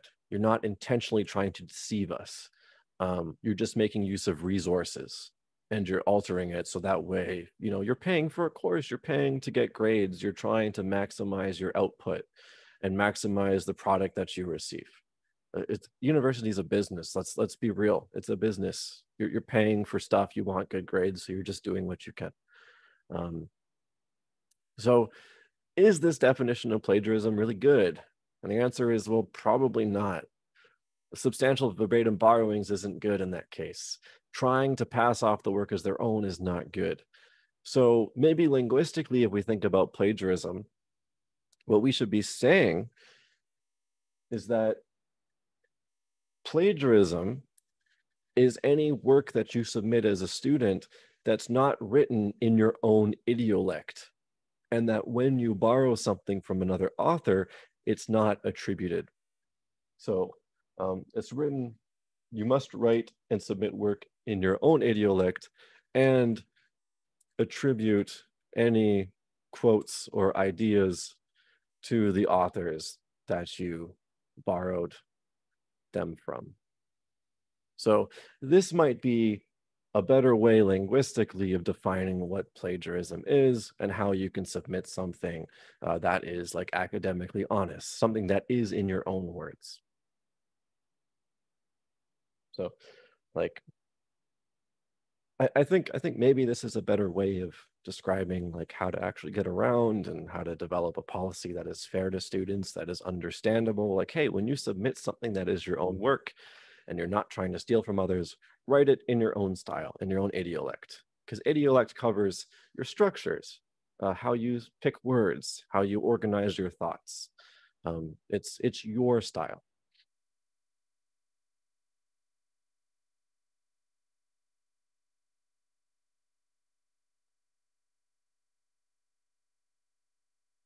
So we just have 3 more slides here. What I'm going to do is I'm going to do a 5-minute break because I need a 5-minute break, and then we'll come back, finish the 4 slides, and cover the test. I won't do a 10-minute break because we only have like another 20 minutes. But we'll do a 5-minute break and I'll finish up the forensic linguistics video that we started. So I'll see you in.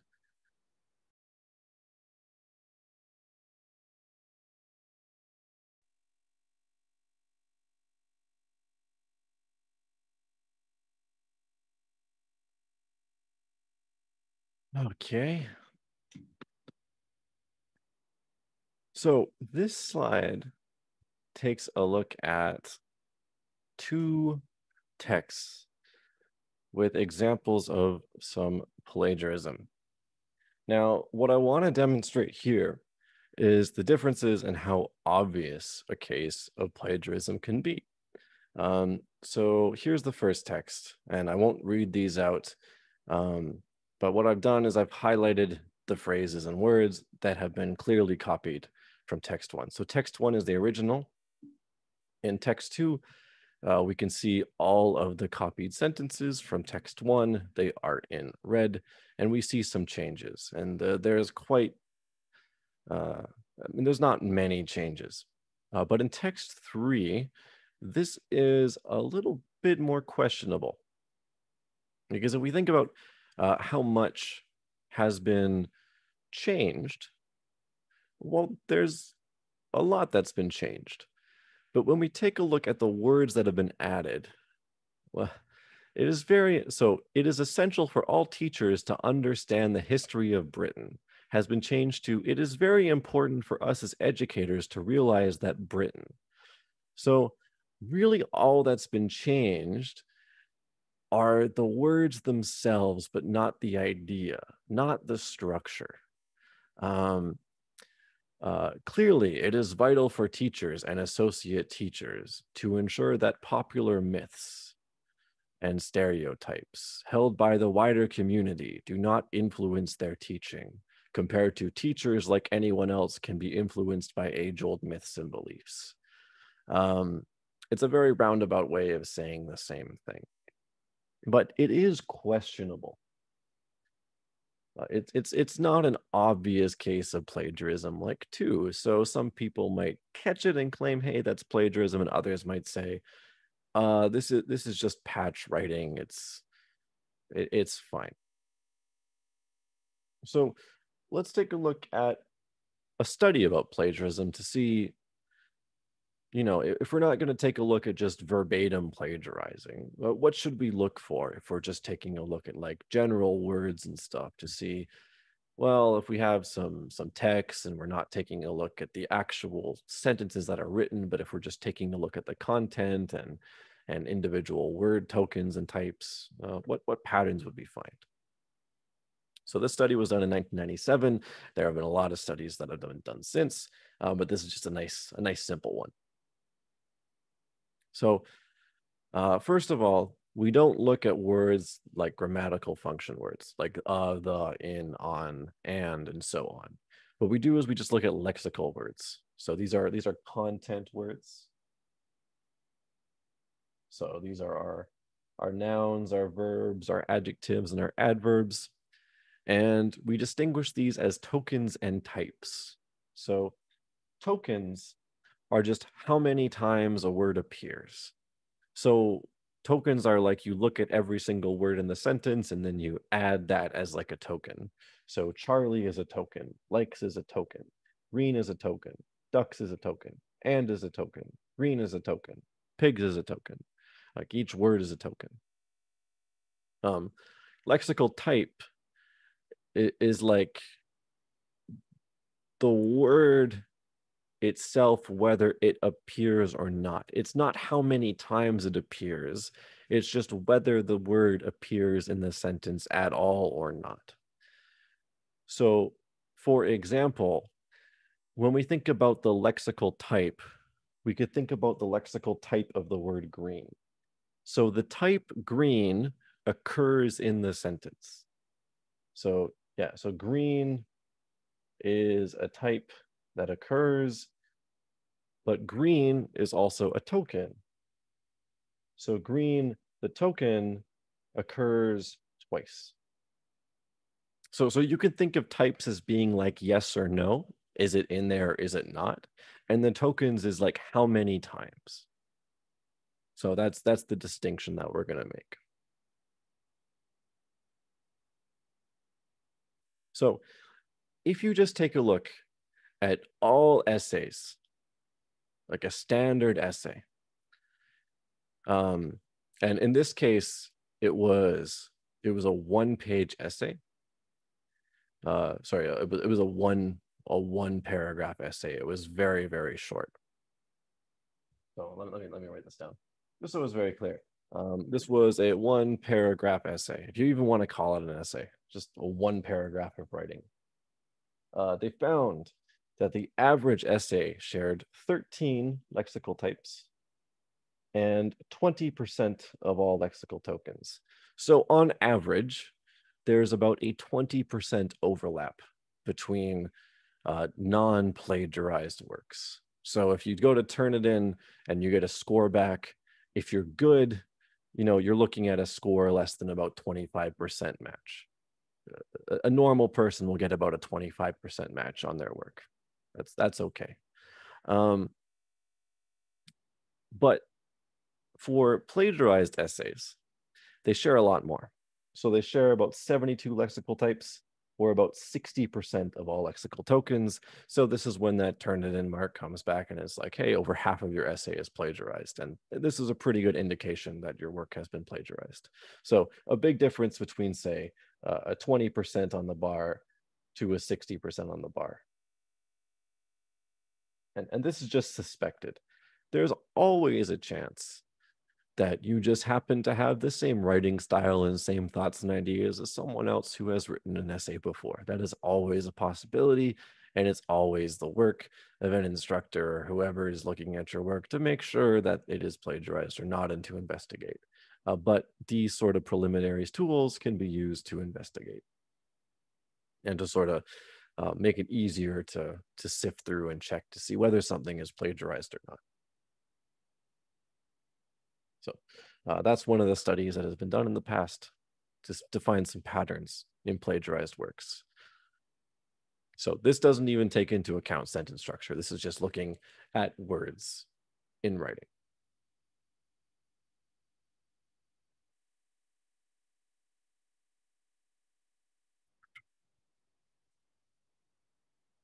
And here's the final fact of our course, a very nice and simple fact.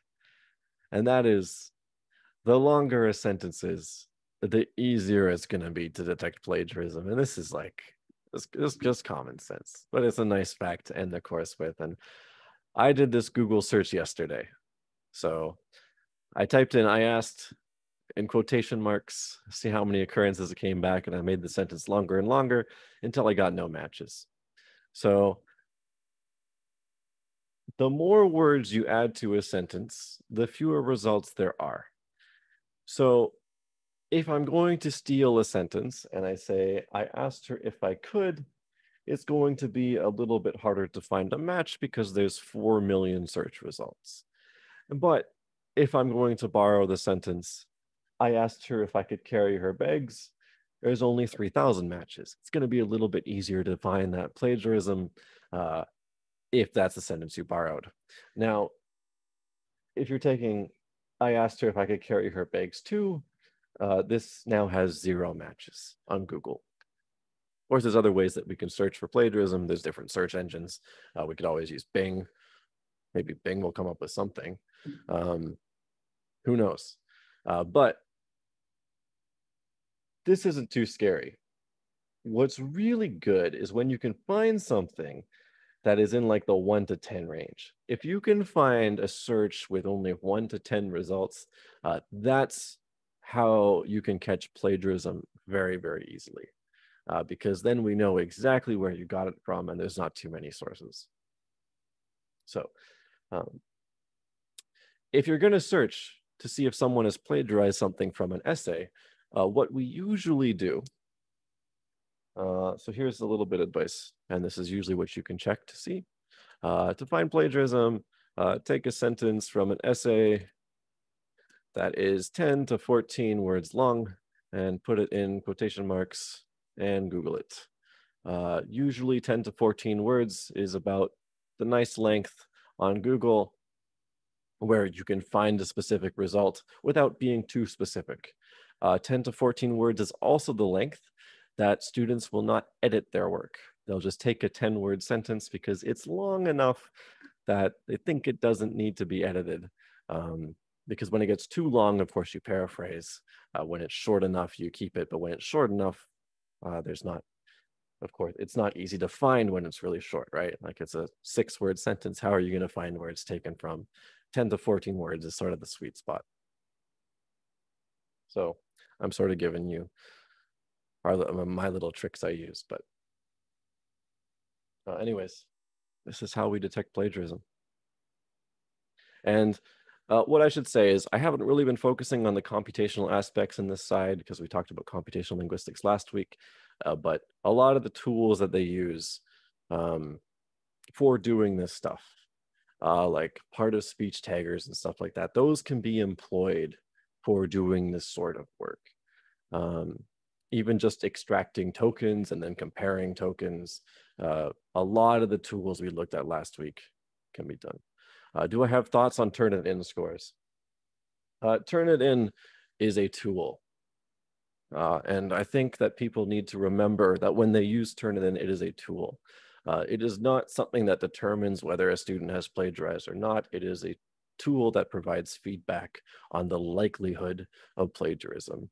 So when you receive a score back as an instructor that says the student has a 60% match rating, that doesn't mean that the student has plagiarized. What that means is that it is time to investigate and see whether or not the student has plagiarized. Because a student with a 20% score can plagiarize as well. And that's the thing, right? Students who are really good with plagiarism know how to patch write. And patch writing is basically the process of having like these sort of pre-written formats, these templates that they put certain ideas into, and then just pump out essays really quickly through that, which is another form of plagiarism. And those won't be caught by Turnitin scores. So relying completely on Turnitin is not the best way to catch plagiarism. And I think it's also a very unfair tool to students because it just makes them like almost afraid, right? When you have to submit something into Turnitin, you get this fear like, oh no, this number is going to come back and it's going to say I'm plagiarized even though I didn't. Have people ever plagiarized by accident? Yeah, all the time. All the time. People forget to put a quote on an author or to quote some idea they've taken. Sometimes they use an idea by someone famous that they came up with on their own and they didn't know that someone else came up with it before. and it's plagiarism because they didn't quote the person who came up with it, even though it's not their fault that they've never heard of it before. But because it's so well known in the community that a professor is familiar with, it's considered plagiarism. How do universities handle it? Well, like humans, you hope that the professor is understanding and that they understand that you as a student didn't know who it was and that was your idea, and then they let you revise it or add the quote in and quote the work.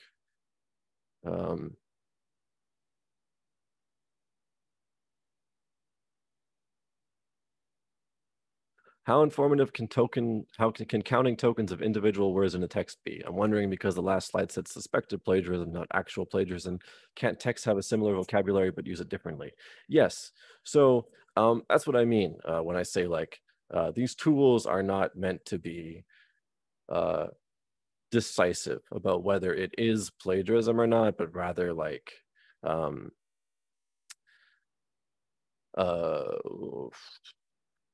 pieces of information that can be used to help people choose, to help instructors decide whether further investigation is needed. So we can say that there are trends that when 60% of all lexical tokens are shared, there's suspected plagiarism there, so then we use further investigation. The thing is that if you're comparing it just within all the written essays in a class, and you give some prompt that say, I want you to talk about myths, beliefs, and multiculturalism. Obviously, those words are going to come up in everyone's essay. And obviously, related words are going to come up in everyone's essay. So there's going to be a lot of overlap. And you need to make a judgment and say, okay, obviously, we're expecting 30% overlap. So you need to make your own threshold for how much overlap is going to be like suspected plagiarism. Yeah. So like these aren't just yeah, like these are just general trends, and these are supposed to inform people. But like all tools, you have to have a brain behind the tool in order to make use of the tool. It's like you give someone a hammer and a nail, if they don't know how to use it, like what are they going to do with it? Same thing with this. Some people will use it improperly, and we do see that. We do see people using tools like Turnitin improperly, and that negatively affects students. So how do you become a forensic linguist? If you are interested in this stuff, the good thing is that you can get a bachelor's degree in pretty much anything, and you can still become a forensic linguist. You just need to get a graduate degree in forensic linguistics or in a related discipline, something in law. And there's not too many forensic linguistic graduate programs out there. Some forensic linguistics programs are actually programs in forensic speech sciences, which is a lot more common. And usually you have like a lot of different courses. So some courses in law, psychology, linguistics, computing science. And you can be hired as a consultant, or you can work in government, or you can also just work as a lawyer. You can become a lawyer and go into law. So it depends what you want to do. Again, it's just the same as any other grad program.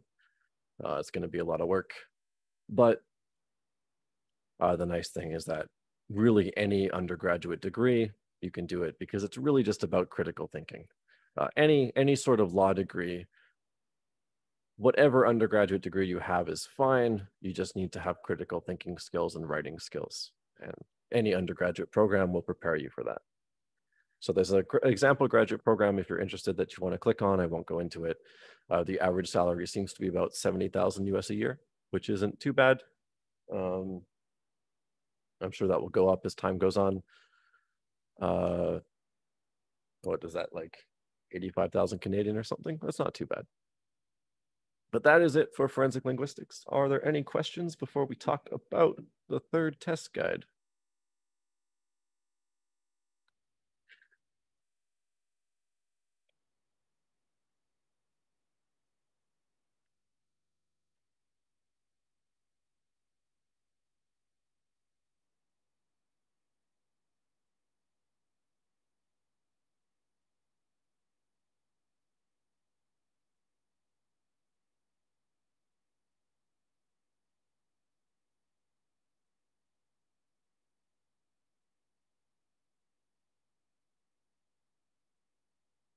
Okay, so this is up on Canvas now.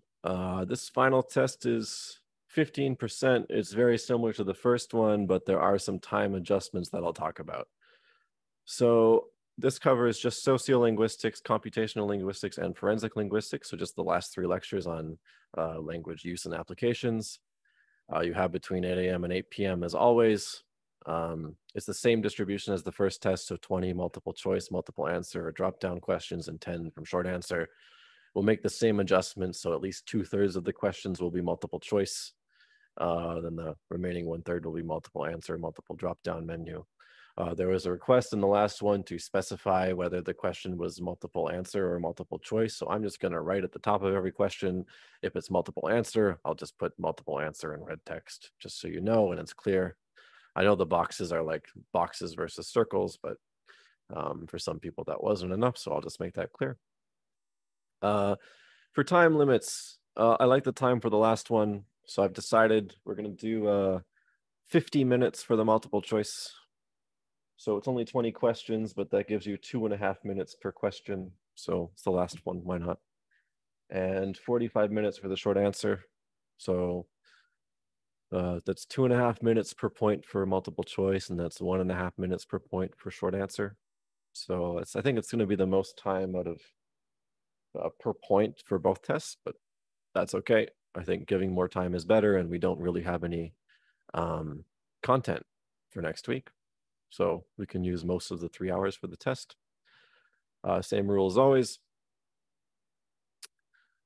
Here's the content. So this is on Canvas, so don't worry about writing any of this stuff down. Let me put myself here. Sociolinguistics is 8 points for multiple choice, 3 points for short answer. For the short answer, you're going to do something similar to the sociolinguistics question on the assignment. So similar to question, oh, this says 2 and 4. This should be question 3 and 4. I need to make an adjustment there. You'll have to talk about which sounds have changed for a Creole and which translation of a word is appropriate. Vasundra's lecture is part of the computational linguistics lecture. So it is part of that lecture in the last hour on the lecture recordings. So that'll be 3 points. So I'll give you a few words. I'll ask you which sounds have changed. And instead of you having to come up with a transcription completely on your own, I'm going to give you a list, like 2, 3, or 4 choices of how a word should be transcribed or could be transcribed. And you just have to pick the best one out of the list and justify your answer. So like in this one, you had to translate my name on the assignment on your own from scratch. On the short answer version, I'll give you like 4 options. You have to pick one and tell me why. So a little bit more straightforward for what you have to do for time's sake. So the reasoning is going to be what's important. For computational linguistics, you're going to have to do like a sentiment analysis thing. So this will be similar to the demonstration on slide 22. So take a look at that. You'll basically have to analyze the same sentence twice. I'll give you a sentence. I'll tell you what the values of individual words are and how to deal with things like very and slightly, and tell you 2 different ways for how to deal with it. So whether you're doing it word by word or whether you're incorporating small phrases into it, you give me the value of the sentence, and then you tell me which method is better and why. So you can check slide 22 for that and review the lectures videos if you want an explanation. And then for today's lecture, normally I don't put a written question on for the material that we do in the week before the test, because I like to have a written question on the assignment first. But because it's the final week in the course and we won't have an assignment, I am doing a written question on forensic linguistics. So what we're going to do is something similar to what we did on slide 17, which is the Jenny Nickel case. I'm going to give you 3 texts.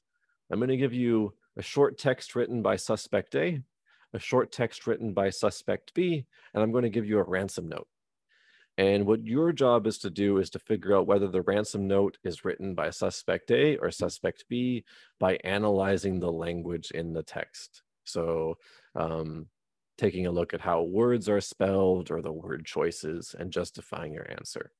So you don't need to know anything about like advanced syntax structure. I'm going to try to keep it similar to like how the text was done on this. So I'm not going to give you a chart of how each person writes the words. That's sort of your job to figure out. Like in text A, is the person writing I am is like I'm or I am and so on. And then you'll just have to take a look at the ransom note and say, well, which uh, this ransom note, does it look more like suspects A writing or suspect B's writing, and why? So in my opinion, I think that's kind of a fun question, but I know what it's like writing a test. It's not always fun on your end, but a nice little way to wrap up the course, and pretty applicable in terms of forensic linguistics, because that's something that a forensic linguist would actually do.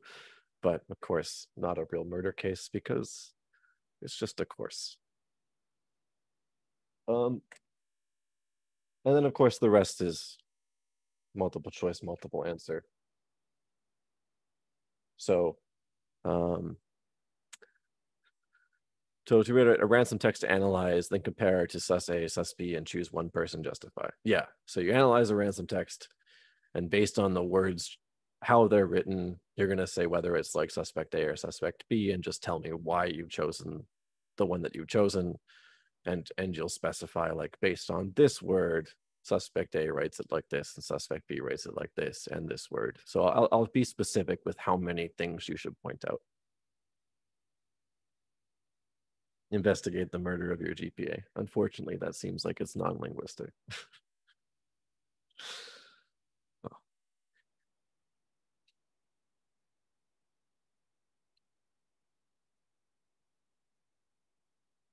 Okay, are there any questions about test 3 coming up?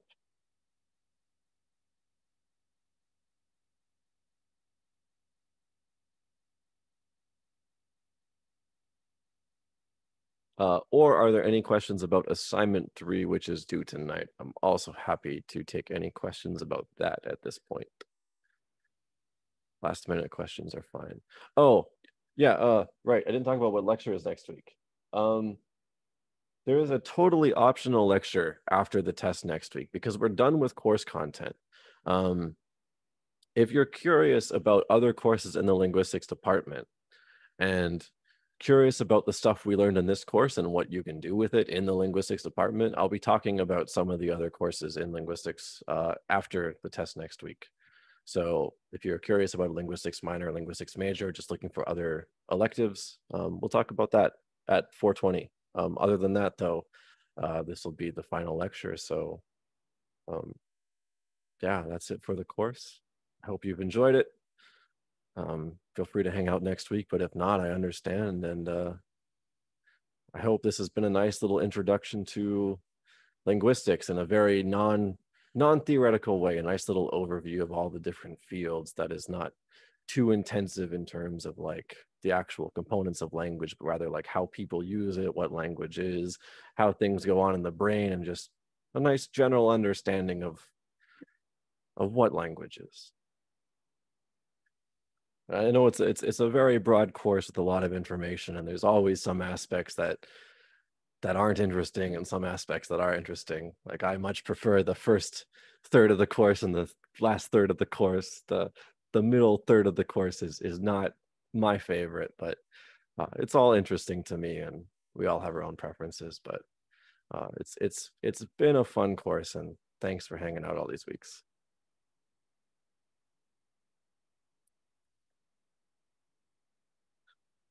So yeah, if you come out to the optional lecture next week, I'll see you there.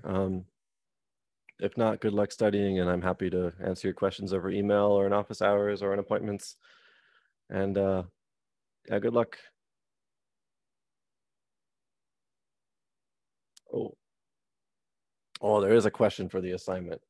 Let me, yeah, sure.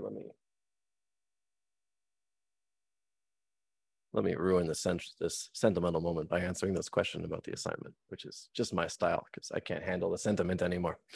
Thank you, everyone. Any question regarding your name for the assignment?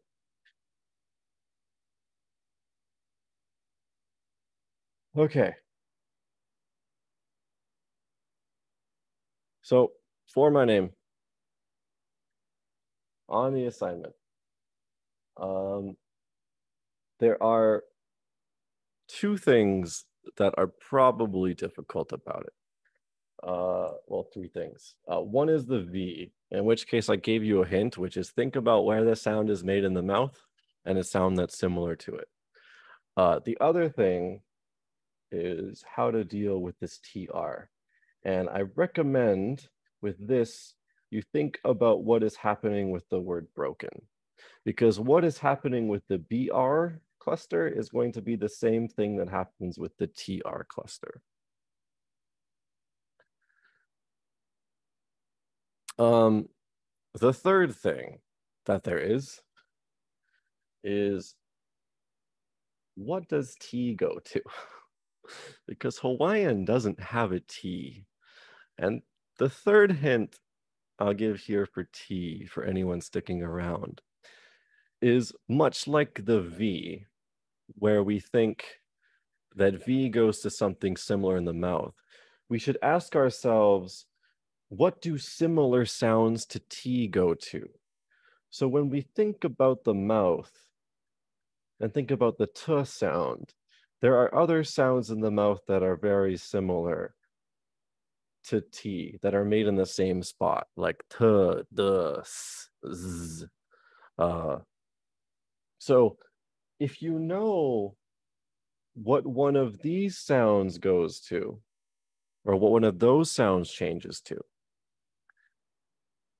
it doesn't change to me, then you can figure out what T changes to. So that's just a little hint about how to figure out T.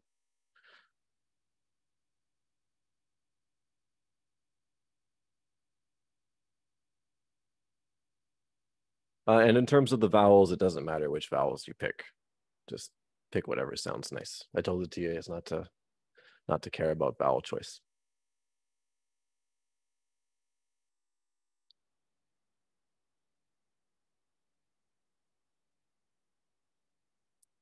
So yeah, so you'll have to check the chart to figure out one of these ones.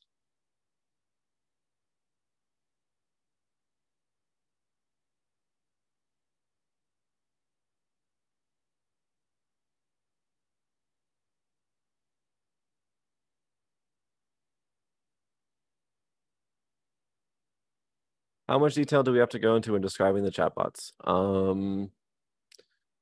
Not too much detail. You can answer all those questions in less than like 3 sentences. Sorry, let me pull up the actual question itself so I know, so I remember exactly what I'm asking you to do. Just so I know how it's phrased.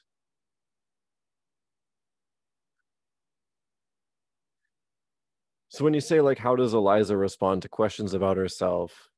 How does she respond to facts about yourself? Does she respond like a normal human? You could answer each of those in like 1 sentence. That would be fine. Does Eliza seem to have a specialty for types of questions she can answer? Do you think she was programmed to respond to specific prompts or to adapt and learn? You could answer each of those in like 1 sentence. That would be okay. I don't need a lot of detail for these. Each of those are just 1 point, each question.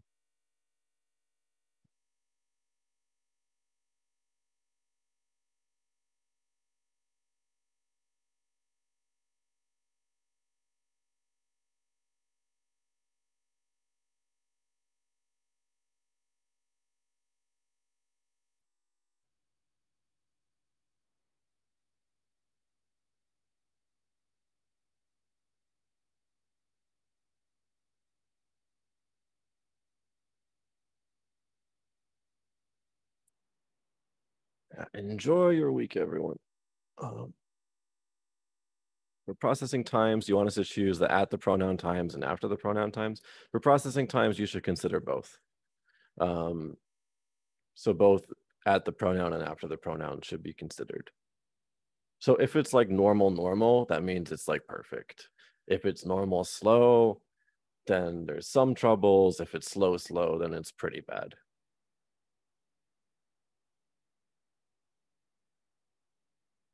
Sorry, and when I mean like, or when I say normal, I mean normal At pronoun, normal after pronoun, that's good. Normal at pronoun, slow after, that's kind of bad. Slow at pronoun, slow after, that's pretty bad.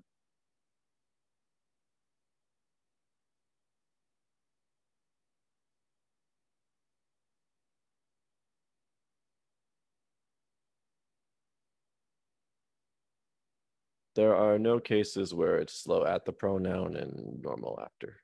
So you don't have to worry about that.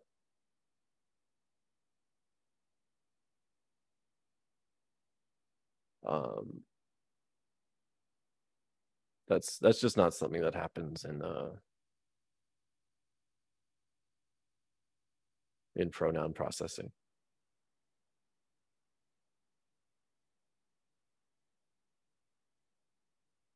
The recovery time for humans just isn't that fast when they read. Just to be extra sure, normal is considered best case, while all the others means it's having something wrong, right? Yeah. If there's normal reading times, that means that people read it and they're not having issues with it. When people slow down, that means that they're thinking about it because something has gone wrong. They're they're reading the words or reading the phrases and they're having to think about it because they're trying to make a connection in their head that just isn't working for them. Like they might read the word secretary, then they see the word he, and they're like, who is he? And that's why there's a slowdown. Or they read secretary and they read they, and they're like, hold on, who is they? Is they secretary or is they someone else? And that's why there's this slowdown.